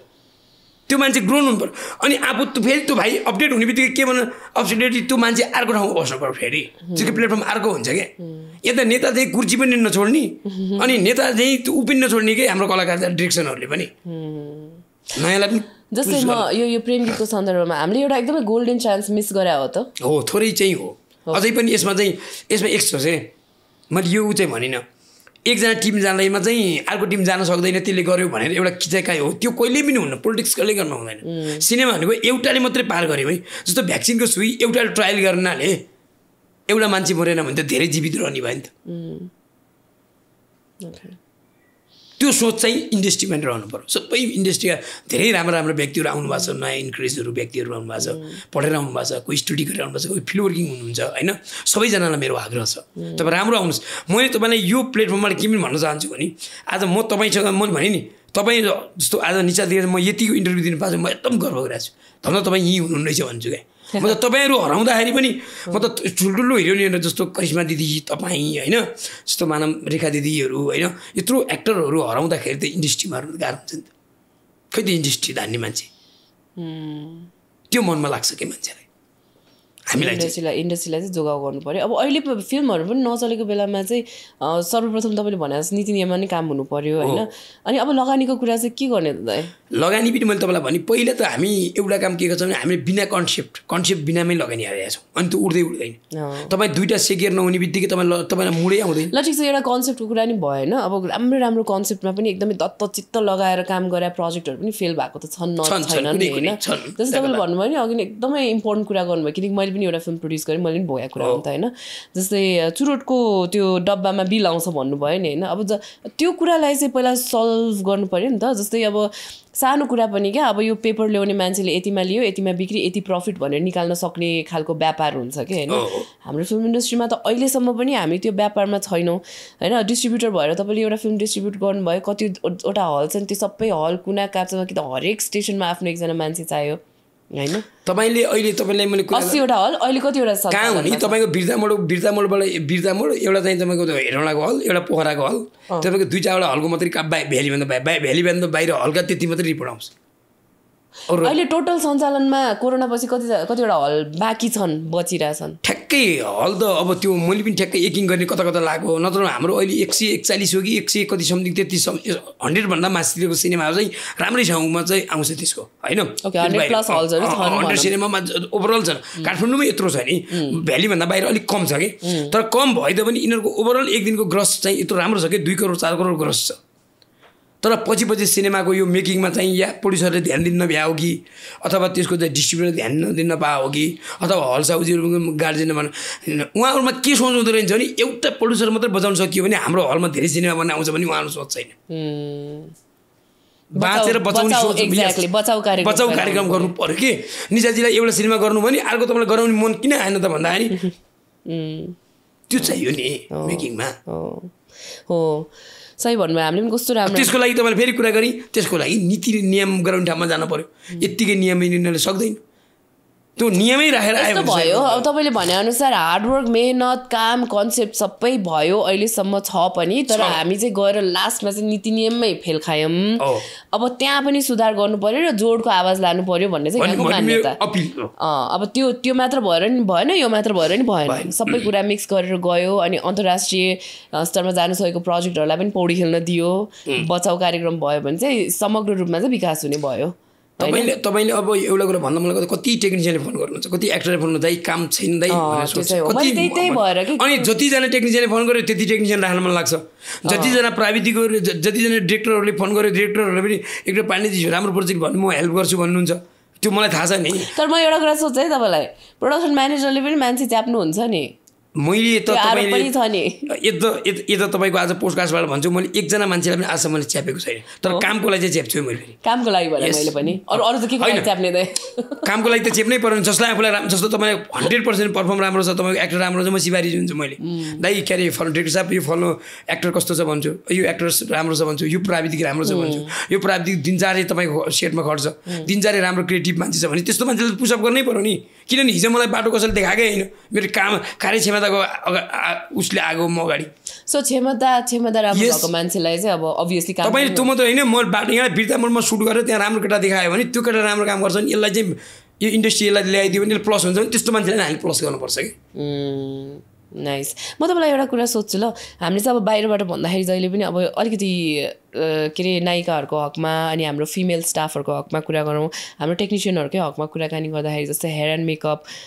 मै कतिवटा फिल्ममा काम गरेको छु जहाँ चाहिँ म एकजना मात्र केटी हुन्थेँ अनि अर्को चाहिँ सम्भवतः हेयर एन्ड मेकअप हुन्थ्यो कहिले त्यो पनि हुँदैन थियो होइन अनि एकजना एक्ट्रेस मात्रै चाहिँ सेटमा हुने भन्ने पनि मैले त कति सेटमा त म एकजना मात्र केटी मान्छे भएर नि काम गरेको छु कि होइन अब त्यसरी गर्नुपर्छ काम है बिहाइन्ड द सिन अनि बाहिर कुराहरू निस्किँदाखेरि चाहिँ अब फिल्म इन्डस्ट्रीमा शोषणका कुराहरू निस्किन्छन् होइन फिल्म इन्डस्ट्रीको डिसिप्लिनका कुराहरू निस्किन्छन् होइन तपाईँहरू त एकदमै भिजेर बिहाइन्ड द सिन काम गर्ने व्यक्तिहरू हुनुहुन्छ होइन यो महिलाहरूको हकमा कुराकानी गर्दाखेरि तपाईँले यसरी सोधौँ तपाईँलाई जहिले 25 वर्ष अगाडि करियर सुरु गर्नुभएको थियो र अहिलेसम्म आइपुग्दाखेरि त्यति धेरै आर्टिस्टहरूसँग काम गर्नुभयो महिलाजनहरूसँग काम गर्नुभयो के छ त साँच्चीकै माहौल हुबहु के छ कस्तो छ जति पनि आउँछ बाहिर त्यही हो कि त्योभन्दा पनि बत्तर छ कि होइन शोषणै हुँदैन हो कि होइन एक्चुअली चाहिँ महिलाहरूलाई काम गर्ने वातावरण चाहिँ कस्तो छ फिल्मको सेटमा अब एउटा कुरा त मलाई भने धेरै जस्तो मान्छे चाहिँ स्टडी गरेर अलिक कम आउनु भएको छ महिला चाहिँ आउँदा स्टडी कम भनेको जस्तो मेकअपको पनि अलिक सिकेर आउनु 1-2जना बहिनीहरू आउनु भएको छ अहिले मेकअपमा राम्रो मेकअपमा बहिनीहरू आउँछ सबैजना मान्छे त्यस्तो नआएको भएर पनि उनीहरूको सोचै त्यस्तो भएको मान्छेहरूमा त्यस्तो 1-2टा तपाईँले भने जस्तो केस भएको होला तर समग्रमा मेरोमा चाहिँ मैले गरेको कम्पनीमा चाहिँ त्यस्तो चाहिँ त्यति कम हुन्छ म्याडम किनभने म एकदम कडा स्वभावको मान्छे छु होइन कुनै पनि मान्छेलाई चाहिँ धेरै शोकमा चाहिँ उनीहरूलाई चाहिँ उ गरेर चाहिँ काम गर्नु हुँदैन भन्छु कि मैले मान्छेलाई किनभने मान्छेलाई चाहिँ धेरै पीडा बनाएर काम गर्दाखेरि त्यसले चाहिँ आउटपुट अर्कै लिन्छ जस्तो जोसमा गरेको काम हुन्छ नि मान्छेले इन्ट्रोडक्सन म यस्तो काम गर्छु भनेर एकदम मान्छेले सोच गरेर आएको मान्छेलाई केही चिजमा तपाईँले चाहिँ अलिकति अड्को थापिदिनु भयो भने त्यो मान्छेको प्रभावकारी काम हुन्न हो अवश्य तपाईँले भनेको कुरा बुझि नै हाल्नुभयो होला कोही मान्छेलाई चाहिँ तपाईँले चाहिँ अलिकति यो तपाईँको चाहिँ चिजमा यो सहयोग गरेको मलाई तपाईँले भनिदिनु न जस्तै माहौल कस्तो छ काम गर्ने केटीहरूको लागि वुमेनहरूको लागि महिलाहरूको लागि माहौल पहिला र अहिलेमा त धेरै फरक छ म्याडम किन अहिले फरक छ पहिला चाहिँ नारीहरूलाई चाहिँ त्यति फ्रिडम हुन्थेन ओके किनभने घरबाटै नै त्यो फ्यामिलीलाई बाहिर जान दिन हुँदैन भन्ने हुन्थ्यो अहिले धेरै चेन्ज छ अहिले नारीहरू जे सोच्छन् नि जस्तो मेरो छोरी दुइटा छ छोरीले जे सोचे त्यही गर्नुपर्छ भन्ने सोच हो क्या म उनीहरूको इन्ट्रेस्ट त्यही हो किनभने इन्ट्रेस्ट मेरो सानो छ एउटा 6 इयरको भयो एउटा चाहिँ 9-10 को भयो दुइटै सो उहाँहरूमा इच्छा जाग्यो यो सेक्टरमा आउने भने तपाईँ खुसी दिनुहुन्छ अहिले त्यस्तो इन्ट्रेस्ट त त्यस्तो अहिले देखाएको छैन तिनीहरू इनकेस अलि पछाडि भयो भने मैले फ्रिडम छोडिदिन्छु त्यस्तो यसमा हुँदैन तर सिनेमामा म नआउनुहोस् भन्दैको तर यत्तिकै आउँदाखेरि चाहिँ म खुसी छैन क्या फेरि किनभने इन्डस्ट्री त्यति फ्राइकिलो बनिसक्यो होइन क्या किनभने उसको ब्याक स्टोरीमा उसलाई मैले ब्याक स्टोरीमा फर्केर हेर्नु पर्दाखेरि छोरीले के गर्यो भन्नुपर्दा त पहिला मैले के गरेँ भन्ने मलाई चाहियो नि त मलाई सही हो छोरीले के गर्छ भन्न जान भन्दा त पहिला मैले के गरेँ त छोरी भन्ने कुरा चाहिँ छोरीलाई विश्वास दिलायो भने छोरी आउनै पर्छ जस्तो बलिउडमा त सिधा एक्टरहरूले चाहिँ आफ्नो छोरीलाई चिराउँछ नि त जस्तो अब शाहरुख खानको छोरो आउनु लागिसक्यो होइन त्यो होइन अब कमसेकम अमिताभ बच्चनको छोरो यहीँ हुन्छ बुहारी यहीँ हुनुहुन्छ त्यस्तो नेपालमा परिवेश छ होइन कि त्यसको आर्थिक संयन्त्रहरू अथवा त्यसलाई आफूलाई चाहिँ पहिचान गर्न सक्ने चाहिँ खुबी चाहिँ रहिरहनुपर्छ भन्छु कि इन्डस्ट्री त्यही चलायमान गर्नलाई त यसले नमिले त कसै यदि मैले गरेँ यहाँ नेपालमा के भएन भने नि मैले कोरेको हावा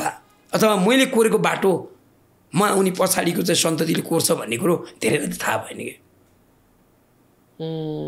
यदि मैले राम्रो बाटो कोरिदिएँ भने अर्को मान्छेलाई सजिलो हुन्छ भन्ने कुरो धेरैले गर्नु भएन कि त्यो गर्न किन नचाहेको किन सकेको हो कि मैले गरेर के हुन्छ र भन्ने टाइप सबै एकैचोटि लाग्नु पर्यो सबजना आफ्नो भ्याल्यु पनि राख्नु पर्यो त्यो गर्यो भने चेन्ज हुन्छ कि इन्डस्ट्री भन्ने कुरा हो कि फेरि हामी एउटा कुरा के इन्टरभ्यू दिँदै हिँड्छौँ यस्तो गर्छौँ भन्छौँ अब मैले पनि यहाँ दिइरहेको छु तपाईँले किन गर्नु भएन भन्दा कमसेकम मैले चाहिँ एक रातमा मैले एउटा काम गर्ने हो क्या सबैभन्दा पहिला इन्डस्ट्रीलाई चाहिँ बक्स अफिसमा जसरी ल्याएर त्यसको हुबहु सिनेमा प्रड्युसरलाई आजको भोलि चेक काटेर पैसा दिनुपर्ने बनाउनु भयो फिल्म उत्रिएको भोलिपल्ट जस्तै हामीले फिल्ममा हिरोइनलाई म्याडम हजुरको फिल्म सकियो रोल सकियो अथवा तपाईँको आज सकियो हजुर पैसा लिनु भोलि अफिसमा आउनुहोस् डिस्ट्रिब्युटर पनि त्यसरी नै फोन गर्नुपर्छ उसले पैसा दिएन आउँदैछ ऊ त्यो यता आक्रमण त्यो एउटा टेन्सन त्यही फ्रस्ट्रेसन एउटा त्यो कसरी हुन्छ त्यो चेन्ज मलाई त दाइ यस्तो इरिटेसन त के भयो एभ्री डे त्यो स्टेटमेन्ट हेर्नु पर्थ्यो नि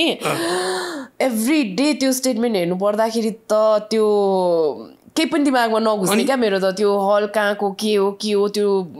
ओ माई गड मलाई यस्तो त्यो सम्झिँदाखेरि पनि अहिले एज अ प्रड्युसर त गाह्रै काम हो कि म अब भन्दैछु होला गरी एउटा त्यो कसरी सिनेमा बनाउने कुरो पहिले झन्झट छ त्यहाँ आएर मेकिङ गरेर झन्झट छ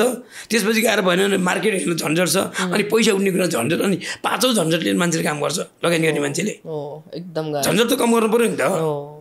त्यो गर्नलाई के व्यवसाय गर्न पर्दा यी सबै निकायको मान्छेहरू एकदम के भन्छ नि दुधको दुध पानीको पानी एकदम नेट एन्ड क्लिन हुनु पर्यो एटलिस्ट तपाईँले भने जस्तो इन्डस्ट्री सर्टन ठाउँमा पुगिन्जेलसम्म चाहिँ पुऱ्याउँ भन्ने मेरो चाहना त्यतिखेर र अहिलेको मार्केटिङ चाहिँ कस्तो कस्तो परिवर्तन भएको पाउनुभयो तपाईँले तपाईँको कार्यकालमा चाहिँ मेरो कार्यकालमा म त अब त्यो 16देखि नै चलिरहेको त्यति बेला क्यान बोकेर जानुपर्ने त्यो डिजिटल गर्नुपर्ने त्यो क्यान हेरेर जानु पर्थ्यो हाम्रो उहाँ चाहिँ त्यो के अरे सर त्यो सही छ कि छैन भनेर मलाई त्यो एउटा काटेर पठाउनु थियो कि रिल त्यो रिल चाहिँ लिएर म चाहिँ न्युरोड जानुपर्ने न्युरोड जाँदा उहाँले हँसाउनु भयो त्यो क्यामेराम्यानको भरमा मात्रै सिनेमा हुन्थ्यो म्याडम उहाँले जे जज गर्नुभयो नि यो सही छ भने एउटा डिरेक्टरले पनि होइन डिरेक्टरले त कन्सेप्ट दियो अनि यो खिचिया छ नि भन्दा भन्नुपर्ने थियो अहिले मोनिटर हेरेर आउनु भयो नि त एक त सिनेमाको त्यो एउटा त्यो प्लेटफर्म छ डिजिटल पनि त्यही छ हलमा जाने लगाउने पनि त्यस्तो सहिलो भयो प्रविधिहरू पनि अहिले होइन अब यो अर्को कुरा तपाईँलाई भन्छु यत्रो प्रविधिमा आइसक्यौँ हामी हिसाब किताबमा किन प्रविधि अगाडि आइँदैनौँ हामी हेरौँ न यत्रो सिङ्गल थिएटरहरू सबैलाई प्रविधिकरण गर्नु पऱ्यो मैले तपाईँले के म एउटा फिल्मको किस्सा सुनाउँछु है तपाईँलाई एउटा फिल्म गर्दाखेरि होइन मेरो इन्ट्रोडक्सन सर्टहरू थियो अनि त्यसपछि त्यो हाई स्पिड भनेर भन्छु नि स्लो मोसनमा खिच्नुपर्ने थियो होइन अनि चाहिँ 16मा खिचेको सिनेमा थियो तपाईँले भन्नुभयो नि क्यामराम्यानको हातमा हुन्छ सबै भनेर अनि 16मा खिचेको सिनेमा पछि आएर हेर्दाखेरि त स्लो मोसनको सट्टा होइन फास्ट मोसन खिचिदिनु भएछ सबै अगाडिको 3-4वटा सिन सबै फास्ट मोसन हामीले अनि कहाँ सुटिङ गरेको थियो भने शेर्पा मलमा होइन अनि मेरो इन्ट्रोडक्सन त अब हिरोइन आउँछ अनि कपाल यस्तो उठ्छ स्लो मोसन हुनु पनि हुँदैन यस्तो के होइन अनि हिरो पनि खुर्रा आएछ अनि मेरो प्रड्युसर र डिरेक्टर टाउकोसँग ओ माई गड अब फेरि सुटिङ गर्नु पर्यो फेरि भनेको सिनेमाटोग्राफरको दक्षतामा सबै मुभी निर्भर हुन्थ्यो क्या त्यतिखेर होइन सिनेमाटोग्राफरले यताउति गर्नु सक्यो मुभी डिरेक्टर जति राम्रो भयो भने आर्टिस्टले जति राम्रो पर्फर्म गर्यो त्यो मान्यतै रहँदैन 100% है अहिले त यति सजिलो भएको छ मैले तपाईँले भनेपछि मलाई एउटा सम्झना आयो फिल्मको नाम भनेपछि त फेरि थाहा भइ नै हाल्छ एउटा सिनेमा हामीले भयङ्कर यस्तो दुःख गरेर ग्रुप हुन्थ्यो लगभग 60 को 16 जनाको ग्रुपलाई डान्स गरेर बिचमा दुईवटा लिडलाई नचाइरहेको थियौँ त्यसपछि नचाइरहेको बेलामा चाहिँ क्यामेराम्यान माथि क्रेनमा हुनुहुन्थ्यो मजाले सर्ट लिएर खिच्नु हो कोरियोग्राफीले चाहिँ पुरा स्टेप दिनुभयो 1 2 3 4 भने उहाँले काउन्ट गर्नुभयो काउन्ट गरेपछि त्यसपछि उहाँ पनि तल स्लो मोसनमा डाउन पुरै हुनुभयो सर्ट अब अलि फास्ट गर्नुपर्ने थियो हामीलाई त त्यो सर्ट सक्यो अब अर्कोतिर पनि अर्को ग्रुपहरूलाई रेडी भयो त्यही ग्रुपहरूको केटाको ग्रुप खिच्नु पर्ने थियो त्यो सकेर यतापट्टि सक्यो अनि सकेपछि उहाँ यतापट्टि आसी के भनिदिनु भने ला अहिले म त रेकर्ड गर्नै भुलेछु ला सर्ट कति ह्या त त्यो अहिले बाद हामी मोनिटर सेन्टर हेर्थ्यौँ नि त रेकर्ड गर्नै भुलेछ उहाँ त्यो उसमा अब दङ पऱ्यो अब त्यो भ्याइएन कि आखिर त्यो सर्टै भ्याइन किन त्यो चेन्ज गर्नु उहाँ पुगेर हेरेर अहिले रेकर्ड गर्नु भुलेछ ऊ मात्रै रोलिङमा मात्रै भएछ भन्छ माई गड त्यो क्यामेराम्यानमा कति डिपेन्ड थियो होला डिरेक्टरहरू अनि त्यो मलाई त्यो पीडा मलाई थाहा छ त्यसको कारणले गर्दा 16,000 को 1600 जना 32 जना क्राउडको पैसा एक्स्ट्रा ड्रेस तिनीहरूको खाना त्यहाँ फेरि तिनीहरूको गाडी तिनीहरूको ट्राभलिङ एक ड्रेसको प्राविधिकको पैसा तिर्दा कुलस भयो एउटा सानो क्यामेराम्यानको कारणले ल अब सानो गेम खेलौँ है त दाइ हामी कति धेरै कुरा गेम फसाइदिन्छु म तपाईँलाई म फसाइदिन्छु नफसाउनु चाहिँ मलाई फेरि किनभने म फेरि स्टेट मान्छे गाह्रो हुन्छ फेरि म त एकदम बोलिदिइहाल्छु है फ्याट बोलिदिइहाल्छु नि होइन सजिलो छ तपाईँले दिनु पऱ्यो भने टाइटल होइन बेस्ट डिरेक्टरको कल अब 25 वर्षको करियरलाई हेर्नु है अब मलाई यहाँ नफसाउनु फेरि त्यो भोलि त यसले त मलाई अप्ठ्यारो पनि हाल्छ यो त धर्मसँग आइहाल्यो होइन अब बेस्ट अब तपाईँलाई मनपर्ने डिरेक्टरहरू भन्नु न त को छ होइन मलाई त यस्तो भयो अब मन एउटा मात्र होइन खर्र अलिकति 2-4 जना यसो दिमागमा आएको होइन नेपालीमा समग्र चाहिँ मैले काम गरेको हिसाबमा त अब आफूले काम गरेको मनपर्ने डिरेक्टरको कुरा हुन्छ होइन अब काम गरेको मात्रै मनपर्ने डाइरेक्टर हुने अनि काम नभएको नहुने भन्ने हुँदैन होइन फेरि सुरु गर्छु म तपाईँलाई मनपर्ने डिरेक्टर बेस्ट डिरेक्टर कहाँदेखि बोल्नु भयो हो जस्तो दिपेन्द्रजीको काम मलाई मनपर्छ दिपेन्द्रकै खाना चिसो मान्छेमा काम गर्नुभयो अनि जस्तो अब मलाई चाहिँ अब इज अ डिरेक्टरकै कुरा गर्ने हो भने मलाई चाहिँ निश्चलको पनि काम मनपर्छ लुटमा होइन लुटमा त्यसपछि मलाई अब कामकै हिसाबले कुरा गर्ने हो भने अब एकदमै राम्रो डिरेक्टर चाहिँ हाम्रो चाहिँ दिनेश राउत पनि लाग्छ होइन दिनेश राउतले पनि अब राम्रै सिनेमा मैले प्रसाद हेरेर भनेको है र उहाँले पछाडि गएर त प्रकाश पनि गराउनु भयो होइन त्यसपछि गएर उहाँले चाहिँ अब अरू पनि गर्दाखेरि चाहिँ मैले सबै हेर्दा समग्रमा डिरेक्टर त्यस्तो तपाईँले इन्ट्रेस्टिङली नयाँ जेनेरेसनको डिरेक्टरहरू नयाँ जेनेरेसन भनौँ उहाँहरूलाई होइन पछिल्लो समयका डिरेक्टरहरूको नाम लिनुभएको छ उहाँहरूमा के चाहिँ रहेछ कि त्यो कस्तो खालको डिरेक्टर हुनुहुन्छ उहाँहरूलाई के चाहिँ मन पर्यो तपाईँलाई उहाँहरूको स्टोरी टेल गर्ने चाहिँ फरक रहेछ कि स्टोरी जस्तो यो एक्टरलाई यसरी काम गराउनु पर्यो भन्ने कुराहरू चाहिँ मलाई एकदम जस्तो यो एक्टरलाई यसरी काम गराउनु पर्यो यसलाई यसरी काम गर्छु भन्ने कुराहरू चाहिँ उहाँको महत्त्वपूर्ण मन पर्यो त्यो क्ल्यारिटी मन पर्यो होइन तपाईँले महानायकको टाइटल दिनु पऱ्यो भने कसलाई दिनुहुन्छ महानायक भनेर चाहिँ त अब मैले यस्तो व्यक्तिगत रूपमा चाहिँ उपाधि दिएर कसैले उपाधि दिएर हुने होइन मानिलिउ दिदिउँ क्या त तर नेपालमा सबैभन्दा मलाई एकदम चलचित्र क्षेत्रमा हिरो मनपर्ने भनेर एकदम पहिलादेखि म फ्यान राजेश समालको फ्यान है तपाईँ एकदम पहिला हेर्नुहुन्थ्यो उहाँको फिल्महरू फिल्म हेर्ने होइन म राजेश समालसँग नजिक जस्तो त्यो भान चाहिँ मलाई पछाडि कम भयो क्या अरूसँग ओके मलाई भन्नु त फेरि राजेश समालसँग नजिक जान जस्तो मेरो काम त प्रोडक्सन हो नि त पहिले नि म राजेश समालसँग जान मन लाउने ए अनि लास्टमा गर्दा गर्दा यस्तो भयो दादा नै मेरो फ्यान हुनुभयो क्या अहिले लका मलाई जहाँ जाँदा उहाँले सिफारिस गर्ने अहिले हरेक कुरामा पाण्डेजी जस्तो हुनुपर्छ भन्ने त्यस्तो त्यो त मलाई त त्यो बोयफ्रेन्ड र गर्लफ्रेन्डको जस्तो भयो एक अरू मैले मात्रै मन पराउने पछि त मैले होइन उहाँले मन पराउने जस्तो भयो क्या दादा त्यस्तो भयो क्या अहिले वान साइडेड टु साइडेड भयो क्या अहिले दुईजना हामी एकदम क्या अहिले ए द्याट्स रियली नाइस उहाँले नि तपाईँलाई एकदमै माया गर्नुहुन्छ तपाईँ आउनुपर्छ पाण्डेजी जस्तो हुनुपर्छ भन्ने एक ठाउँमा त मलाई दादाले के गर्नुभयो भने यो पोडकास्टमा सुन्नुपर्छ मेरै कार्यक्रममा वालिङमा जाँदा ठुलो स्टेजमा थियौँ हामी 8-10-20 जना मान्छे थियौँ अब राजदाईभित्र हो मलाई के त्यहाँ भिडमा के जानु भने मैले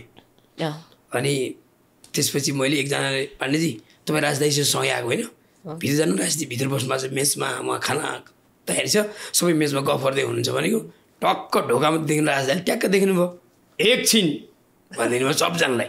अनि एकछिनमा त्यो सबजना 12 पर्यो उहाँ को आउँदै हुनुहुन्छ एकचोटि उठेर जोरदार ताली बन्दिने भयो अनि त्यसपछि म गयो म पनि भन्छ तपाईँ यहाँ आउनुहोस् मैले सम्मान गर्ने व्यक्ति तपाईँ यहाँ बस्नुहोस् भने मलाई यसरी नै रमाइलो गराउने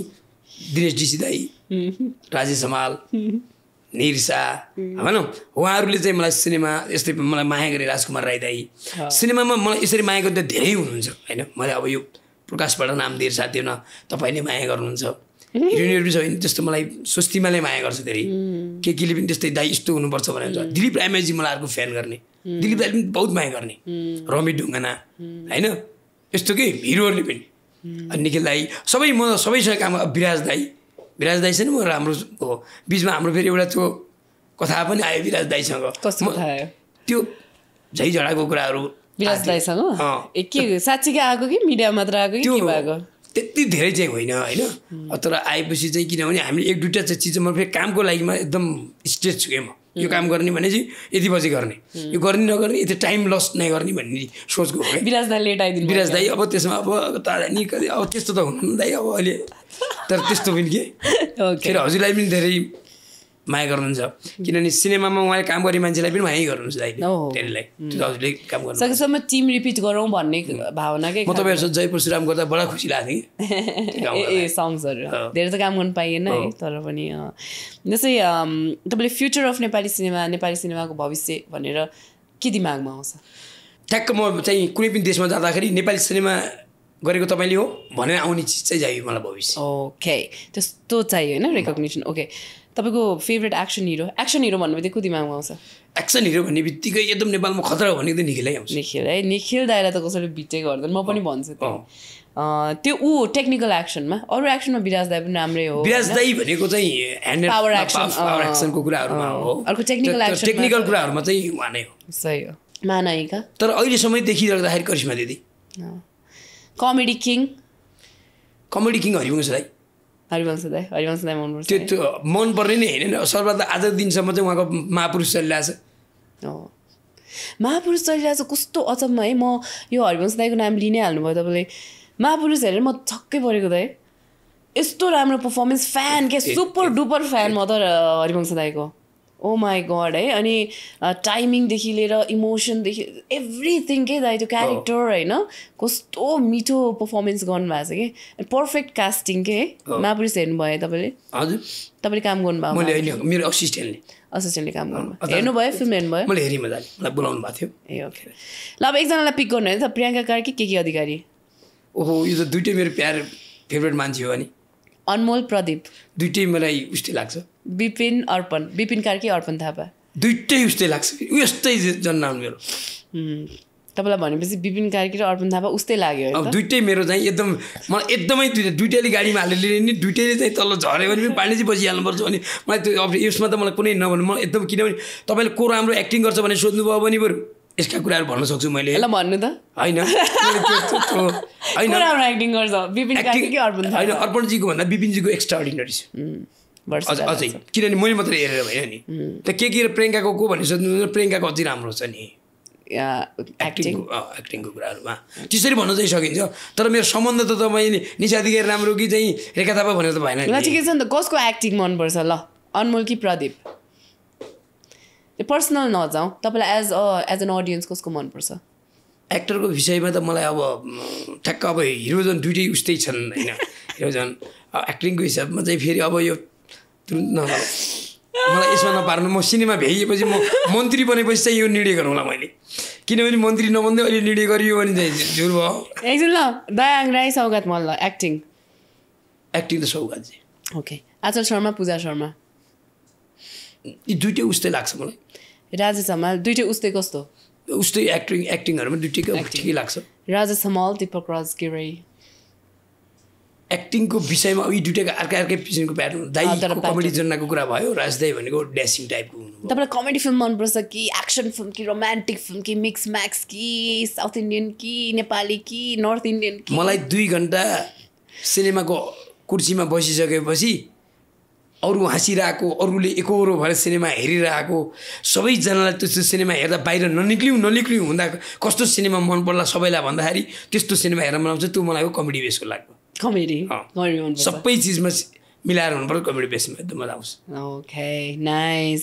अब म तपाईँलाई अलिकति तपाईँका पलहरूको कुराकानी गरौँ है त एकदमै ढकढक ढकढक एन्सर दिनु है एकदम खुसीको पल सम्झिँदा कुन आउँछ एकदमै खुसी भनेर चाहिँ भनेको म सिनेमा क्षेत्रमै लागेको लाग्छ यहाँ सिनेमा क्षेत्रमा लागेको खुसी लाग्छ ओके होइन भनेपछि तपाईँ एकदमै ह्याप्पी दिनदिनै ह्याप्पी दिनदिनै त त्यही क्षेत्रमा सबैभन्दा खुसी भनेको अब तपाईँ पर्सनल गर्दा पनि सबैभन्दा पहिला म मलेसिया जाँदाखेरि खुसी लाग्थ्यो मलाई ए नाइस ल म त यता अब एयरलाइन्स चढेर जाने भएँ वा भनेर गरेको थिएँ तर एकैछिनपछि चाहिँ फेरि लड्न जाने भयो भन्छ त्यो त दिपक राजगिरी दाइले गर्दाखेरि गइएको दिपक दाइलाई त्यसको लागि फेरि पडकास्टबाट पनि मैले भन्छु अगाडि पनि भन्छु यहाँलाई पनि भन्छु दिपक दाइले मलाई भयङ्कर सपोर्ट गर्नुभएको त्यही भएर मैले उहाँको छक्का पन्जा छ एकानी छ जति पनि सिनेमा छ मेरो पुरै सपोर्ट छ उहाँलाई ए ओके जस्तै मलेसिया के क्रममा जानुभयो म त्यो अवार्ड गर्नुभन्दा अगाडि पहिला त म स्टेज प्रोग्राममा म कमेडी डान्स दाइहरू चाहिँ सो गर्न भनेर म त्यसको ह्यान्डल थिएँ नि प्रोग्राममा तर अर्गनाइजरले फसाउँदै एक रुपियाँ पैसा नदिँदा उल्टो पासपोर्ट टिपेर आउनु पऱ्यो हामी त्यति यार दिपक दाइले जहिले पनि हँसाउनुहुन्छ अब त्यसको त्यो लामो भनेको नि त यो पोडकास्ट चाहिँ 1 महिनाकै हुन्छ फेरि त्यति लामो छ कि यहाँ पैसा दिन्छ भने हो त्यहाँ दिँदैन त्यहाँ के गर्ने भने फसाइदिने भने दाइ आउनुहोस् त तपाईँलाई 10,000 दिन्छु भने म 10 दिन्छु त्यहाँ फसेँ अर्को ठाउँमा मलाई 20 दिन्छु भन्छ अर्को ठाउँमा 30 दिन्छु म त्यही पैसा कमाइरहेको छु भन्ने भयो भान लास्टमा त मलाई पनि नदिनु उनीहरूलाई पनि नदिनु मैले उनीहरूलाई फसेर भने उसले मलाई फस्दा रहने चाहिँ लास्टमा कसैलाई पैसा उल्टो पासपोर्ट चाहिँ गाडी ल्याएर त्यो जसले साउन्ड इक्विपमेन्टहरू राखेको छ नि त्यो गाडीले नै पासपोर्ट लिएर गइदियो त्यो कृष्ण गाउँले भन्ने मान्छे थियो त्यो मान्छेले अहिलेसम्म पनि पैसा लिन्छ मैले 5-7 लाख दाइहरू पनि तिरेको छैन त्यसमा त्यति बेला त पूजना प्रधान रमी ढुङ्गाना अनि हाम्रो के अरे राजु परियार होइन त्यसपछि गएर देवीजी त्यसपछि गएर हाम्रो दिपराजगिरी दिपाश्री निर्मला हामी टप मान्छे त्यति बेला गएर सबजना मान्छे अनि रमी ढुङ्गानाले ए भाइ मेरो अमेरिका जाने पासपोर्ट चाहिँ चाहियो अरू मलाई थाहा भएन मेरो अमेरिका भिसा पासपोर्ट छ मलाई जान पनि चाहियो भन्नु हो मामाले फेरि रमी ढुङ्गानाले त्यो चाहिँ त नाप्यो मलाई त्यो मेरो भयङ्कर पहिला खुसी छेड त्यति नै दुखी छ मलाई त्यो त एकदमै नै पीडादायी छ त्यो त हैन र लास्टमा चाहिँ दिपराज दाइले रमाइलो भन्न पाण्डे भाइ पैसा त तिमीले दिएनौ आइएमईको धन्न त एम्बेसी के हुनु रहेछ त्यो आइएमईबाट चाहिँ उहाँले पैसा निकाले त्यही पैसा चल्यो हामी नेपाल आइपुग्यो ओहो त्यो ऋण चाहिँ तपाईँलाई म तिर्छु भनेको त्यो मैले 6 एकान 6 वार्ड नम्बर 6 मा तिरिहालेँ सिनेमा बनाउँदा प्रोडक्सनबाट मैले त्यो उहाँलाई गुण तिरेँ त्यस तिर्नु भयो है म कसैको ऋणी बन्न चाहन्नु है अनि यस्तो सिचुएसन यस्तो तनावको सिचुएसनमा चाहिँ एकदमै कुल खालको आर्टिस्ट को हुनुहुँदो रहेछ त्यो लस्टमा चाहिँ एकचोटि के भयो भने नि ठ्याक्क देखेपछि मलाई तपाईँले फास्ट आउँछ मलाई झर्ना थापा दिदी हुनुहुन्छ नि सुटिङ भएको थियो पहिलो माया हो मेरो त्यो पाताली जङ्गलमा यति लामो ठुलो सिसा पनि मैले नदेखेको भने चाहिँ कति रिस उठ्यो होला मलाई भित्रबाट डाक लाग्यो उहाँ नआउने कि नआएको दिदी आउनु भएन भने दिदीलाई मैले फोन दिएको त्यही गाली गरिरहेको थिएँ अनि त्यसपछि दिदीले पनि चाहिँ कति फोन गरे भनेर भन्नुभएको थियो मैले अझै रिसेर गएको त त्यो सिसा ड्याङ नाका ठोक्यो ठ्याक्क उहाँले देख्नु भएको मेरो नाकमा यत्रो शून्य त्यसै त नाक ठुलो मेरो होइन शून्य त यत्रो भएको कि नाक छ अनि त्यसपछि गएर उहाँले चाहिँ भाइ यहाँ आउनुहोस् त सरी है तपाईँले मेरो कारणले गर्दा तपाईँ रिसमा गर्दा तपाईँको नाक यत्रो भनेर दिदीले भन्यो तपाईँ त्यो रिसमा के सिनेमा सुटमा ठ्याक्क त्यही देख्नु भयो फेरि झन् ल ठिक छ तपाईँलाई एकदम प्रेरणा दिने मोमेन्टको सोच्नुभयो भने प्रेरणा दिने पल प्रेरणा दिने त मलाई एउटा मेरो फ्यामिलीमा हो भने त मलाई जहाँ भए पनि हुन्छ जो भए पनि हुन्छ फ्यामिलीमा मेरो आमा र मेरो मामाले दिनुहुन्थ्यो आमा र मामा तपाईँलाई हुर्काउनु भएको आमाले मात्रै हो आमा बुवा दुइटैले भयो मलाई त तर आमा धेरै माया गर्नुहुन्छ मलाई म आमालाई माया गर्छु आमालाई माया गर्छु भन्दाखेरि त अलि अतियुक्त नहोला सबैले माया गर्छ तर आमा कस्तो हुन्छ भन्ने कुरो चाहिँ त्यो छोराले नै थाहा भएर व्यक्त गर्न सकिँदैन आमाको मायालाई आमा र मामा पछि मामा हो आमा पछाडिकै मामा हो मलाई गरेको फेरि आमा र मामाले नै हो मामा भनेको आमाको चाहिँ गरेको भनेको के बुझौँ हामी प्रेरणा दिएको सिनेमा क्षेत्रमा तिमी लाग्नुपर्छ यसमा तिमी एक दिन सफल व्यक्ति बन्छौ भनेर प्रेरणा दिइरहनुहुन्छ जस्तो त्यसमा खानेकुराहरू केही खान पऱ्यो कतै जान पऱ्यो केही चाहियो भने मसँग सम्पर्क गर त्यो तिमीले चाहिँ त्यसमा चाहिँ निरन्तरता दिनुपर्छ भनेर मलाई प्रेरणा दिनुहुन्थ्यो त्यो स्पेसली प्रेरणा हो बरु आमाले बरु मलाई यो क्षेत्र नलागि यसमा गरेपछि तेरो बिहा हुँदैन भन्नुहुन्थ्यो क्या यो त इन्ट्रेस्टिङ छ मलाई फेरि मेरो कस्तो भयो भने अब तपाईँले यो भन्नु त नमिल्ने पोडकास्टबाट आफ्नै कुरा होइन भन्दा हुन्छ म पनि भने सिनेमा क्षेत्र भने चाहिँ कति ठाउँमा केटी हेर्न गएको सिनेमाको हुँदैन दुइटा बिहा गर्ने भएको कारणले यो हुँदैन भन्ने जहाँ पनि यहाँ त हुँदैन सिनेमाको भन्ने सिरियसली सिरियसली अब यो सिनेमाको मान्छे भन्नु भएन यो मिडियाको भन्नु पर्यो भने म अब केटी जहाँ भन्ने ठाउँ छ नि त्यहाँ मिडियाको भनेर गएँ क्या म बिहा गर्ने ठाउँमा त्यसपछि मलाई चाहिँ बुवाले भन्नुहुन्थ्यो यो के हो मिडिया भन्दा फिल्म लाइन भन्ने पछि थाहा पछि झसङ्गै हुनुभयो त्यो त गलत ठाउँमा परिरहेछ नि भन्नुभएको थियो ससुरा बाबाले जस मेरो अहिले ससुरा बुवाले त्यही त अनि त्यतिखेर चाहिँ मिडियाको भनेपछि बिहा भयो अब त्यो बिहा गरिहाल्यो मिडिया भन्दा उनीहरू म्यानेजर जस्तो सोचेछन् ब्याङ्कको म्यानेजर स्यानेजर अब यो केही होला भन्नेमा यो फिल्मको उहाँले सोचेछन् या ब्याङ्क म्यानेजर कडै हो मिडिया हेर्ने यताउति भन्ने पछि पछि झसँग म्यानेजर त म्यानेजर फिल्मको म्यानेजर हजुर म भन्ने त्यो इन्ट्रेस्टिङ हो माई गॉड योभन्दा ठुलो प्रोडक्सन म्यानेजर म्यानेजमेन्ट के हुनसक्छ कहिले हुनै सक्दैन के हुनसक्छ आफ्नो बिहाकै म्यानेज त्यसरी गर्नु केही गर्नु पर्यो चाहिँ भर्खर बिहा गरेर ल्याएको अब सुटिङमा त श्रीमतीलाई देखाउनु पर्यो कस्तो ठाउँमा लिएर जाने त भनेपछि नारायणी राजदरबार मिलाएको थिएँ मैले त्यति बेला त्यति बेला अब हाम्रो फेरि दिलीप राईमाझी दाइले त्यहाँ मलाई चाहिँ ए पाण्डे हेज ल भन्ने अब दाइलाई चाहिँ दाइ पाण्डे भन्ने चाहिँ नबोलाउनुहोस् है त्यो दिन अलिक मलाई एक्सपर्ट चाहिन्छ भनेको उहाँले त त्यो दिन त के गर्नुभएछ पुरै टिमलाई मोटिभेट गर्नुभएछ र म आउने बेला पाण्डेजी आउनुभयो नमस्कार भनेर एउटा अर्कै माहौल बनाउनु भएछ र मेरो श्रीमतीले फर्स्ट एन्ड लास्ट सुटिङ त्यही हेरेको नारायणी राजदरबार अहिलेसम्म पनि भाउजूलाई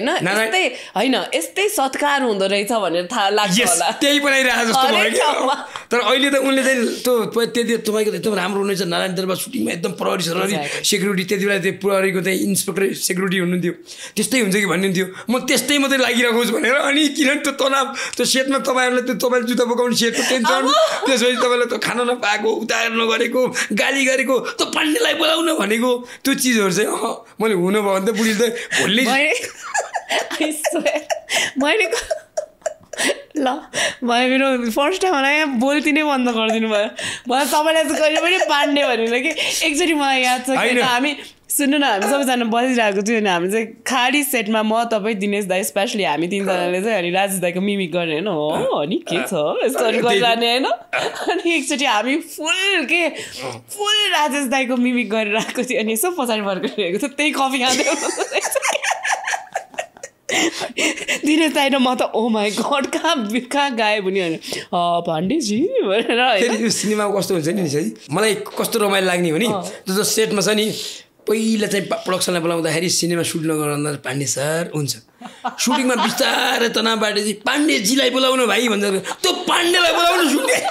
त्यसको रस बिस्तारै के अन्तिममा त पिटलान भन्ने डर के त्यो प्रोडक्सनको काम के काम गर्ने गाह्रो छ अनि मलाई एउटा कुरा तपाईँ के याद छ भने होइन भइहाल्यो भइसक्यो कि म चाहिँ त्यो चाहिँ एउटा एकदम यहाँ होइन हिमालमा सुटिङ गरेछ होइन केही त्यस्तो पाउँदै नपाउने चिजहरू भइहाल्यो भइसक्यो अनि मलाई मायाजबाट याद छ कि तपाईँले भइसक्यो भनेर घन्टौँ गायब हुनु भयो होइन भएन त्यो कुरा त्यो मिलाउँदा त्यो मेरो असिस्टेन्टले त्यही भनेछ त्यहाँ पहिला त गुरुबा खै भनेर सोध्यो तिम्रो पाण्डेजी खै भन्दा गुरुबा भने रहेछ ए गुरुबा यतै हुनुहुन्छ भन्यो अरे त्यसको टेम्परेचर काम हुँदै गएपछि पछि चाहिँ त्यो गुरु भनेर पछाडि त्यसपछि अन्तिममा को गुरु मरिसक्यो त टाइपमा त त्यसको पनि स्पिड के असिस्टेन्टको नि त्यो तनाव के त्यहाँ कहाँनिर त मरिसक्यो भन्यो भने गहिरामा लामो रुख थियो आगो भन्ने थियो नि गीत थियो तपाईँको त्यो आगो भन्ने गीतमा गर्ने बेला त गहिराको रुख ल्याउनु परेपछि त्यहाँ त एउटा लेबर ल्याउनु कुरीभरिको मान्छे उठाउनु जानु पर्थ्यो त्यो सबै मान्छे उठाउनु जानु पर्ने भयो त्यसले सकिन्छ त्यति बेला ठ्याक्कै त्यहाँ गजित बिस्तारै गुरुबा खोइ त भाइ भनेपछि को गुरु मरिसक्यो त त्यो रुख ल्याउनु पर्ने भएर तर एउटा इन्ट्रेस्टिङ डिरेक्टर नेपालको दिनेश डिसी दाई पनि हो धेरै ट्यालेन्टेड दिनेश दाईको सबैभन्दा पोइन्ट के राम्रो भने सिनेमाको क्यानभास चाहिँ दिनेश दाईसँग बस्दा मजा आउँछ म त उहाँसँग बस्दाखेरि चाहिँ सिक्ने काम मात्रै हुन्छ जस्तो लाग्छ एकदम अनि निर दाईको त अब पुरै गर्नु साहित्यिक त्यो फ्लेभर आउँछ नि है सायदै कसैको आउँछ होला यो त मैले इन्डस्ट्रीमा यो आज तपाईँ हामी दुईटा भन्नु हुँदैन यदि निरसा हुनु भयो भने सिनेमा इन्डस्ट्रीको गरुङको पनि हट्छ जुन वेटदार छ नि त्यो पुरै हट्छ त्यति इन्डस्ट्रीमा ओडिसके छन् त अब सिनेमा इन्डस्ट्रीमा सबैजनाको कन्ट्री छ भुवन दाइले पनि सिनेमा राम्रो मगाउने काम त्यत्तिकै छ सबैजनाको छ अब तपाईँ आउँदा निशा अधिकारी भनेपछि म त्यति फिदा हुन्थेँ तपाईँलाई राख्न पाए हुन्थ्यो भनिन्थ्यो त्यो हाम्रो एउटा मनपन पनि हो कि बिस्तारै बिचमा चुस्छ अब अर्को क्वेसन सोधौँ मोमेन्ट अफ डाउट एकदमै आफूलाई डाउट लागेको कुरा आफैमा म यो गर्न सक्छु कि सक्दिनँ कि त्यस्तो भएको कुरा केही छ भइहाल्छ नि लाइफमै तपाईँको मन्त्रै भइहाल्छ नि एउटा कुरा तपाईँलाई मैले भन्न त नहुने हो धेरै कुरामा म कन्फिडेन्स छु तर टेक्निकल कुरामा अलिक कमजोर छु ओके सबै कुरामा कन्फिडेन्स छ जस्तो अहिले भर्खर उहाँले मलाई क्यामेरा खिच भने पनि म खिच्छु भन्ने जोस छ कि कसरी खिच्ने भन्ने कुरा कसैलाई ल्याएर बाहिर खिचाउन त सक्छु तर आफैमा त टेक्निकल कुरामा म कमजोर छु टेक्निकल कुरा तर म टङ्गको आइडिया पुरै हुन्छ यसरी खिच्नुपर्छ यो खिच्नु हैन कमजोर भनिरहँदाखेरि त्यतातिर इन्ट्रेस्टेड नभएको जस्तो मोबाइलै चलाउनु पऱ्यो भने पनि त्यो मोबाइलको धेरै फङ्सन चलाउनु मलाई अल्छी लाग्छ कि ए त टेक खालके भनेर बोलेर लडेर हुने काम धेरै गर्न मन लाग्ने आफूलाई अगुवा भर गर्नु मन लाग्ने क्या लिडरसिप भएर काम गर्नु मन लाग्ने अनि डर लागेको मोमेन्ट अफ फियर डर त सबैभन्दा ठुलो गल्ती हो कि कुनै काम गर्दाखेरि मलाई गल्ती भयो कि भन्ने जस्तो सुटिङ सेटमा काम गर्यो तपाईँ यस्तोसम्म डर लाग्ने कि अब त्यो डर भन्ने कि सबैलाई विश्वास गरिन्छ नि निशाजीलाई भोलि 6 बजी आउने कि नआउने 6 बजी एकदम ठुलो डर मलाई जस्तो मानौँ एउटा बाघ भनेको छु मानौँ भोलि सिनेमामा चाहिँ एउटा बाँदर ल्याउनु पर्ने छ त्यसले ल्याउने कि नल्याउने अथवा केही भनेको छु त्यसले ल्याउने कि नल्याउने त्यो मेरो पनको डर के त्यो हुन्छ कि हुँदैन त्यस्तो पनको डर क्या न त यस्तो मान्छेसँग डराउने के गर्ने त्यसले गर्ने त्यस्तो त केही पनि डर नलाग्ने मलाई तपाईँ कामको रिलेटमा एकदम डर लाग्छ काम पनि आफ्नो डिपार्टमेन्ट हो हैन जस्तो म तपाईँलाई अब यहाँ 11 बजी आउँदा म 11 बजी आउँदाखेरि निशाजीको फोन लाग्छ उठाउनुहुन्न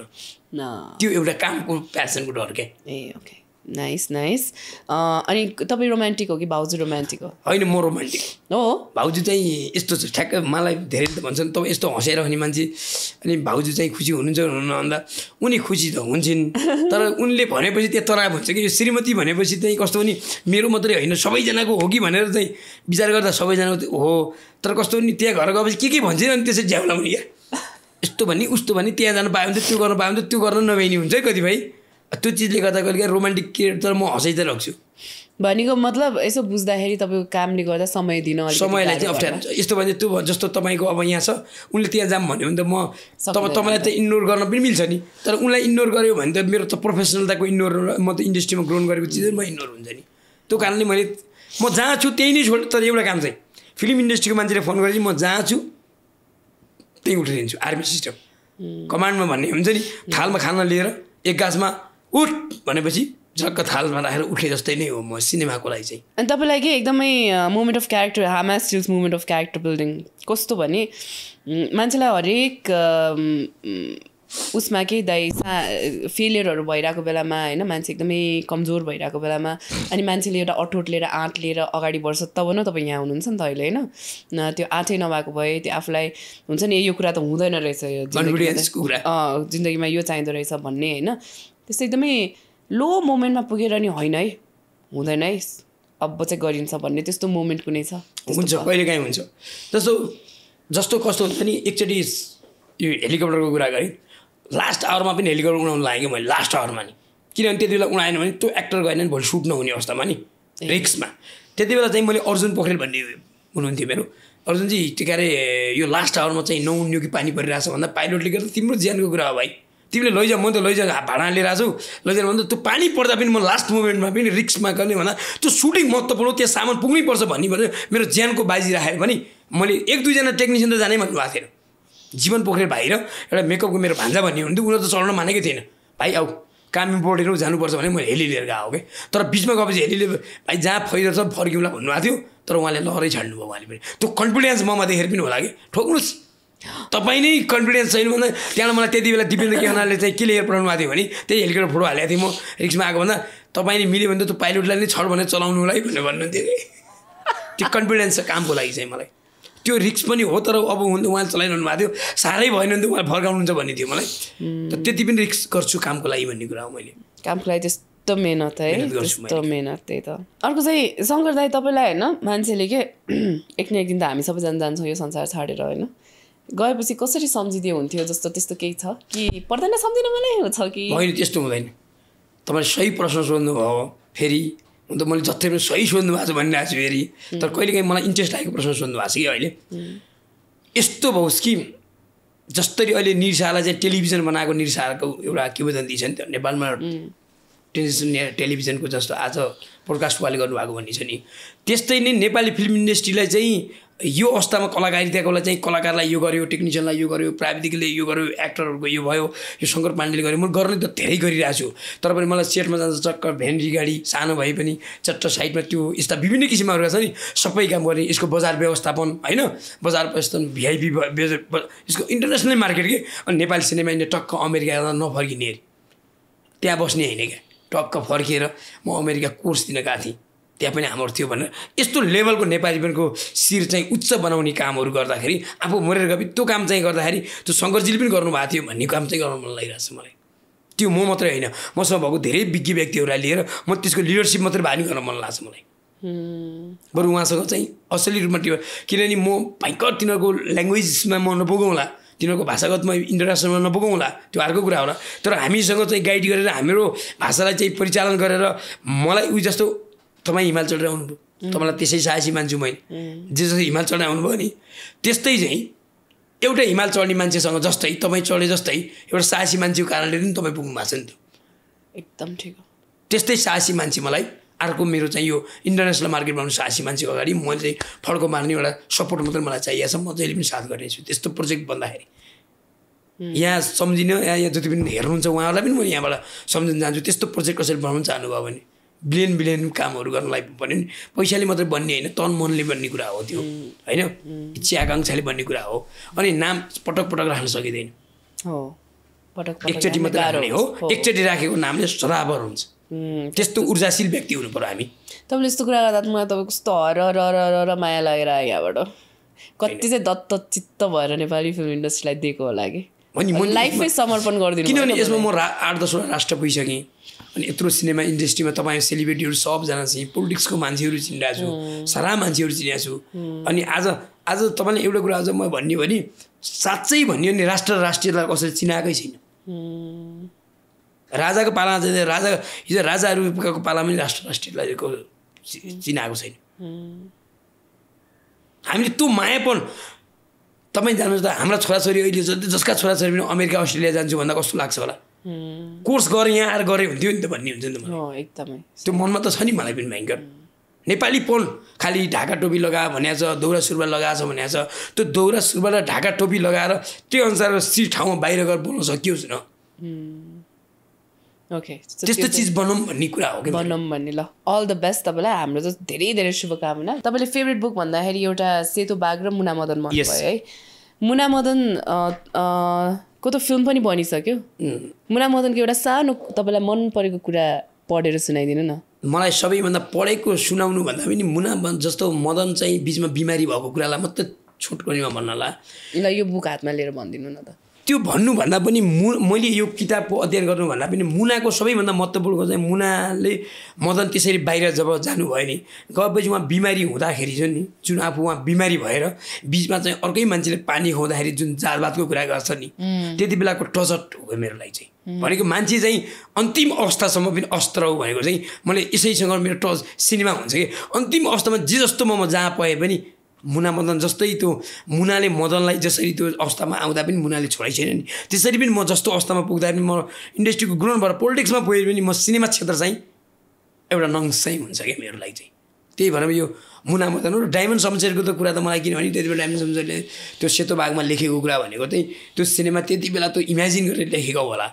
त्यसको सेट बनाउने तरिकाहरू राजासँग बसेर पढ्दा राजाले सुनाउँदा त्यो श्लोकहरू होइन राजाले सुनाउँदाखेरि अनि त्यो महारानीहरू चाहिँ सती जाने त्यति बेलाको राजाहरूको प्रथामा अनि त्यो ब्यान्ड बाजाहरू बजाउने कुराहरू कसरी गरेको होला ती कुराहरूलाई चाहिँ फन्ने लाग्थ्यो रमाइलो लाग्थ्यो इन्ट्रेस्टिङ लाग्थ्यो अनि त्यसमा चाहिँ अलि म एकदम भावुक चाहिँ होइन स्टोरीमा डुब्ने मान्छे चाहिँ होइन मलाई रोमान्टिक धेरै मनपर्ने हो ठाउँ पनि त्यस्तै मान्छे पनि त्यस्तै त्यस कारण चाहिँ मैले यसलाई त्यो श्लोकलाई खालि उनी चाहिँ त्यो उता जाँदाखेरि चाहिँ के अरे तिब्बत जाँदाखेरिको कुरालाई मात्रै मैले नोट गरेँ बढी अरू कुरा त अब सधैँ कथा सबैले पढिरहनु भएको छ त्यति बेला त्यो उनी त्यो बिमारी हुँदाखेरिको त्यो पानी कसैले आएर खुवाउँदाखेरि जाँदाको कुरा गर्दा मलाई अनि अन्तिममा मुनाले चाहिँ त्यो कुरा फर्केर आउँदाखेरि चाहिँ मुनाले गरेको नै सबभन्दा इन्ट्रेस्टिङ लाग्छ किताब पढ्दा नाइस यो किताबमा तपाईँले अटोग्राफ गरिदिनु दाइ अनि यो अटोग्राफ गरेको किताब हामी जहाँ गरिदिनु हुन्छ उता राखमा राख्छौँ अनि पछि यो डोनेसनमा जान्छ कि कसैले पढ्न पाउनु तपाईँले जस्तै यो त एकदम मुनामा किन पढ्नुपर्छ नि यो त फ्यामिलीको लागि पनि धेरै राम्रोको आउँछ डायमन्ड समस्याको भनेको मैले इतिहासको कुरा गरेँ तपाईँलाई इतिहासको कुराहरू पनि जस्तो तपाईँले पशुपति यस्तो अहिले चाँदीका ढोकादेखि कुराहरू छन् नि त्यो चिजहरूका कसरी उल्लेख हुन्छ 55 झ्याले दरबारका कुरा कसरी हुन्छ होइन किंवदन्ती जस्तो तपाईँको गोर्खा दरबारको कुरा कसरी हुन्छ त्यसरी मैले एउटा डायमन्ड शमशेरको कुरालाई लिएको तर त्यसै नै किंवदन्तीहरूका पनि स्टोरीहरूलाई पनि हामीले सङ्ग्रहालयबाट चाहिँ लिएर त्यसलाई चाहिँ बनाउन जान्यौँ भने स्टोरीमा धेरै राम्रो कुरा हुन्छ जस्तो भीमसेनको कुराहरू आयो होइन त्यति बेला चाहिँ जस्तो हामीले त्यति बेला लड्दा ढुङ्गाका कुराहरू दस्तावेज कसरी प्रयोग गरे होला पानी नखाइकन कसरी लड्यो होला त्यो महात्मा सिंहहरू होला होइन त्यो कुराहरू के छुने के कुराहरू होइन त्यो चिजले गर्दाखेरि मान्छेलाई पिच गर्छ सब कुराहरू चाहिँ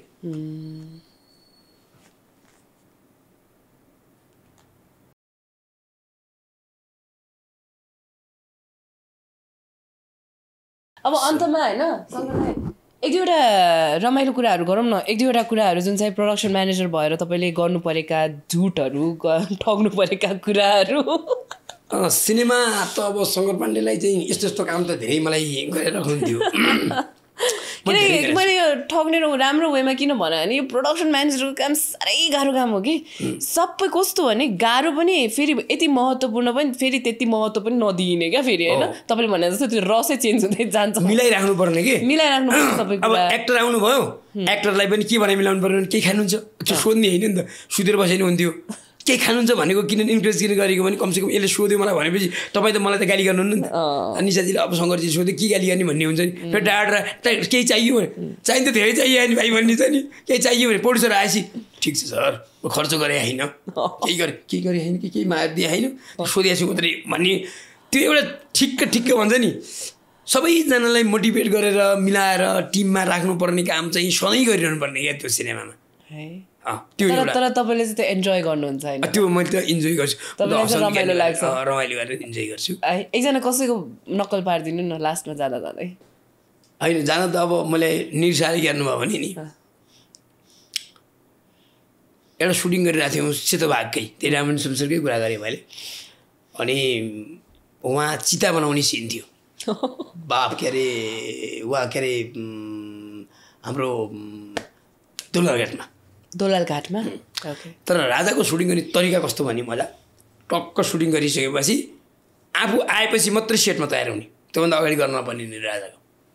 सेटमा टक्क आफू आएपछि मात्रै सेट तयार त्योभन्दा अगाडि केही गर्न नपर्ने खालि उहाँले भनेको चिज पुरा मेटेरियल चाहिँ पुऱ्याउनु पऱ्यो सुटमा उहाँ आएपछि मात्रै गर्ने कि क्यामेराम्यान सञ्जय लामा हुनुहुन्थ्यो सिनेमाटोग्राफर अनि यसलाई त खास वस्तुगत रूपमै देखाउनु पाएको हुन्थ्यो भिजुअलाइज अब यहाँ उठेर हिँड्न मिल्दैन उहाँको एक्टिभिटिजको कुरा गर्न मन लाग्दैन उहाँले के गर्नु भने राजा उहाँले हिँड्नुभयो हामी सबैजना तयारी भयौँ सेटमा खाजा खाने सबै हुनुपर्छ फेरि त्यति बेला उहाँको तयारी सबै हुनुपर्छ त्यति बेला पुराना दाउरा चाहिन्थ्यो त्यति बेला त्यही त्यो सतीदेवीहरू जाने लास बनाउँदाखेरि त्यति बेला त त्यो दाउराको चाहिँ त्यो ऊ बनाउँदाखेरि चाहिँ चिता बनाउँदाखेरि चाहिँ पुरानो दाउरा चाहिने एक ठाउँको दाउरा देखाएँ राजाले हुँदैन भन्नुभयो अर्को ठाउँमा देखाएँ दाउरा हुँदैन भन्नुभयो पाण्डेजीलाई बोलाउनु सुन्नु तपाईँ त्यति बेला जन्मिनु भएको थिएन होला त्यस्तो दाउरा चाहियो पाण्डेजी चिरेको मिसिनमा हालेको होइन भने भन्नुभयो हस् राजा गएँ गएको एउटा गाउँमा बन्चराले चिरेको दाउरा यस्तो मिठो बनाएर चाहिँ एकदम ठ्याक्क बनाएर राखेको रहेछ राजु खुयाल भन्ने स्पोर्ट हुनुहुन्छ स्थल जो पुरानो भाइ हुनुहुन्छ उहाँलाई त्यो दाउरा बोकाएर राजालाई देखाउन लगाएँ हो यस्तो दाउरा चाहियो भन्नुभयो त्यो मान्छे फेरि यति अडबाङ रहेछ दाउरै दिँदैन हुँदैन भन्छ अब तपाईँले अहिले त्यो कटफट त झाँट त हो नि प्रोडक्सन हेर्नुहोस् मैले यो सुटिङ नगरी भए होइन तपाईँको दाउरा मैले माथि हाल्छु बोल्ने दाउरा तल हाल्छु भने त्यो मान्छे फेरि उस्तै रहेछ कि कति पैसा दिनुहुन्छ त भन्दा डिपोजिट तपाईँलाई 8,000 पैसा दिन्छु दाउरा तपाईँको माथि राख्छु दाउरा बोल्छ तलतिर हो तपाईँ दाउरा झिकिदिन्छु पछि आगो भनेपछि तलको वरर बोल्छ मास्तिरको निकालिदिइहाल्ने भनेपछि त्यसले पनि 8,000 पनि पाउँछु भनेपछि मलाई कसरी हुन्छ त सुटिङ गर्नुपर्ने छ ढाड्ने काम हो नि त हुन्छ भनेर अनि त्यसको दाउरा लिएर गयो सेटमा गएपछि चिता रेडी छ जङ्गबहादुर राणा मरेको सिन सबै महारानीहरू चारैतिरबाट राजाले पाण्डेजी ल आउनुहोस् मट्टीतेल छ राजा पराल ल्याउनु भयो ल्याइ राजा सब तयार छ ल क्यामेराम्यानलाई माथि चढ्न भन्नुहोस्, माथि क्यामेराम्यान चढ्नु हो क्रेनमा, त्यतिखेर क्रेन थियो। बाजा बजाउनु लाउनुहोस् न, पैसा तिरेर ल्याएछ खन भन्नुभयो। हस् राजा भने बाजाहरू आयो, बाजा बजाउनु धेरै। महारानीलाई रेडी पार्नुहोस्, महारानी रेडी सबै। ल अब सुटिङ ल्याउँ नि त, किन हेरेर नि त, एक टेकमा हुन्छ भन्नुभयो। हुन्छ सब तयारी, ल बाजा बजाउनु सुरु, सबै भयो। टक्क राजाले एक्सन भन्नुभयो, कट भन्नुभयो, एक टेक सिद्धियो। आज राजाको 45 दिन काम बबालै काम गरिरहेको छु भन्ने छ मलाई। फेरि अब प्रोडक्सनलाई फेरि काम भएपछि रमाइलो देखिन्छ, जब काम भएपछि यता भन्नुहोस्। अनि राजाले के भन्नुहोस्, अब महारानी चलाउन मिल्दैन पाण्डेजी, डमी ल्याउनु नि त पराला अब भन्नुभयो। हस् ट्याक्कै स्कुल भाइले मलाई त्यही कुर्सिया थिएँ, है पराले भिजाइदिने हो, भिजाइदिएँ भन्ने मैले। त्यसले पराले भिजाइदियो। त्यो म यसो कन्फ्युज भयो जस्तो भयो कि भिजाउनु त्यो होला नि भन्ने। अब राजालाई सोध्ने कुरा आयो, मतलब थिएन त्यति बेला। आर्ट डाइरेक्टरलाई त्यो भिजाउने हो नि भन्ने, आर्ट डाइरेक्टरलाई सोध फेरि भने मैले। त्यति बेला निर्जल दाइले फेरि झगडा पर्ने, निर्जल दाइको बानी त्यस्तो थियो नि त। निर्जल दाइ निर्जल दाइले फेरि गाडी गरेर नि भनेर सोध भनेको निर्जल दाइ नि हुन्छ, प्रोडक्सनले भनेपछि डुबाइदिनुहोस् न के भयो भनेर उहाँले पनि भन्नुभयो। आर्ट डाइरेक्टर भनेपछि ढुक्क भयो, अब त्यो डुबाइयो। हामी खाँदा त्यो डुबाएर केही हुन्न भन्ने चाहिँ कि टेन्सन भएन। ल डमी ल्याउनुहोस् भनेको, त्यो डमीलाई ल्याएर केटाहरूले माथि राख्यो। राजाले चासो गर्नुभयो, राजा कता गफ लाउनु भएको थियो। अर्को अहिले पुरानो राजालाई बित्नु भयो, उहाँलाई चाहिँ मन्जुसी राणा पनि हुनुहुन्थ्यो, तर त्यति दिन उहाँ जानुभएको थियो, पुरानो राजा जानुभएको थियो। अनि राजाले उहाँलाई सँगै राख्नुभएको थियो। पुरानो राजा उता उभिनु भएको थियो। अनि पुरानो राजाले पाण्डेजी राजा थिम गरेर बस्नुहोस् न भन्नुभयो। राजाले आउनुहोस्, तपाईँले राम्रो काम गर्नुभएको छ भने म पनि राजा थिम गरेर बसेँ। म कसरी बसेँ नि यसरी बसेँ, ट्याक्क राजासँग आज खतरा काम गरिएछ भने चाहिँ राजासँग बसियो। त्यसपछि राजाले के गर्नु, ल रेडी पाण्डेजी रेडी, ल पराल माथि पराल ट्याक्क राखेको, ट्याक्क सलाई सबै मूर्ति हालेर ल बाजा बजाउनु सुरु, बाजा सुरु, क्रेन रेडी, सबै भयो। ट्याक्क आगो लगायो। आगो लगाएपछि राजाले त के गर्नुभयो भने ओके कट गर्नुभयो राजाले। राजाको अनुहार बिग्रेछ। मैले के भयो राजा, राम्रो भएन कि अलि आगो बोलेन। ए तँ त पराल मैले भिजाइदिएँ त्यही भएर होला भनिदिएको। राजा जुक्क उठेर नोनसेन्स एस ब्ल्याडमेन्स भनेर वाट फोक के भयङ्कर गाली गरेर मलाई त एकैचोटि प्याकअप हानिदिनु भयो। यो चिता जलिरहेको चितामा यदि तपाईँ 45 दिन काम राम्रो नगरेको भए यो चितामाथि आज तपाईँ जल्दै हुनुहुन्थ्यो भनेर राजाले दिनुभयो। म त सक, म पनि ओहो किन भनेछु भन्ने भयो मलाई पनि। अनि आजको क्षतिपूर्ति तपाईँले तिर्नुपर्छ भनेपछि मैले मात्रै निर्जल सेर भने निर्जल सेर यसरीको लङ सर्टमा भागिरहनु भएको निर्जल दाइ। त्यो त भयो बगरमा भागिरहनु भएको। यता बाजा यत्तिकै सञ्जय लामा क्यामेराम्यान लिएर त्यत्तिकै माथि उहाँ जस्ता जस्तै कोही चले आएन, जस्ता जस्तै छ। पब्लिकबाट त्यो दाउरा ल्याएको मान्छेले मलाई हेरेर, दाउरा त बोलिरहेको नि त, त्यो भाडामा ल्याएको दाउरावालाले हेरिरहेको छ। म यसो हेरेर त रियाक्सन के भन्ने त्यसलाई भन्ने पख भन्ने भयो नि त। त्यसले त्यो दाउरा पैसा त त्यसले तिर्नु पऱ्यो, त्यो त भाडामा ल्याएको दाउरा त पुरै चल्यो नि त। राजा हिँड्नु नै भयो, ब्याकअप गरेर सेट त तौना मेरो गोजिया पैसा छैन। मैले गएर पुरानो राजालाई हात जोडेर राजा यो म जे जसो तिर्छु पनि यहाँ भने त्यो दाउराको पैसा तिरेर भोलिपल्ट आएर यता राजालाई आएर अझ राजालाई कुर्किएर आएको। राजाले पछि गएर मेरो आयुष्मान छोरो भन्दा तपाईँ नजिकको छु, प्यारो मान्छे हो, गलामी लाउनुहोस् भने त्यसरी माया गरेर मलाई फेरि आफ्नो गतिविधिमा उहाँले लानुभयो। त्यही भएर मलाई एकदम मन एकदम पर्छ। र त्यतिसम्म पनि टचर दिने हो राजा, डाइरेक्सनको काम तपाईँको हो, किन पराल भिजाउनु लगाएको भन्ने टाइपको कुरा कि भने आफ्नो कामभन्दा बाहिर गर्नुहुन्न भन्ने पनि उहाँले सिकाउनु भयो मलाई। त्यो एउटा इन्ट्रेस्टिङ पार्ट कि मेरो लागि चाहिँ है। ल थ्याङ्क यू शङ्कर दाइ, यहाँसम्म आइदिनु भयो। अब भनेको तर्फबाट तपाईँलाई एउटा गिफ्ट छ। अब स्टे फिट फिल यङ तपाईँलाई भन्नै पर्दैन। तपाईँले मलाई फेरि जुत्ता बोकाउँदै हुनुहुन्छ, अर्को जुत्ता यो चाहिँ खाने जुत्ता परेछ। हस् थ्याङ्क यू। अब राजु सर, ग्रीष्मा र निशा अधिकारी मेरो प्यारो नायिका, मलाई सबैभन्दा मनपर्ने मेरो बहिनी भन्न मन पराउँछु। सधैँ यसरी हाँसीमुखी यस्तो प्रोग्राममा पोडकास्टमा अझै आउनु पाइयोस्। सम्पूर्ण यहाँबाट हेर्ने सम्पूर्ण दर्शकहरूलाई क्षमा याचना, कुनै चिज बढी बलियो पनि होला होइन, राम्रा चिजहरूले चाहिँ सिनेमा इन्डस्ट्रीलाई तपाईँलाई पहिलाइदिनु होला, इन्डस्ट्रीलाई ग्रोनमा पुर्याउनु होला। तपाईँले चाहिँ टेक्निसियनहरू अब जति पनि टेक्निसियनले हेर्नु भएको छ तपाईँहरूलाई नयाँ नयाँ सोचको विकास बोर्डहरूले ल्याएका चिजहरूमा हामीले अग्रसर लिन पाइयो होइन। र इन्डस्ट्रीलाई जति सक्दो चुरोटको खोलबाट मुक्त बनाइदिई नेपाली फिल्म इन्डस्ट्रीलाई नीति र नियममा लागू गरी इन्डस्ट्री फस्टाउनको लागि तपाईँ हाम्रो कोसिस साबित एउटा साबित गर्दै आजको यो पोडकास्टबाट म तपाईँहरू सम्पूर्णसँग बिदा हुन चाहन्छु thank you so much what speech is that thank you ठिक छ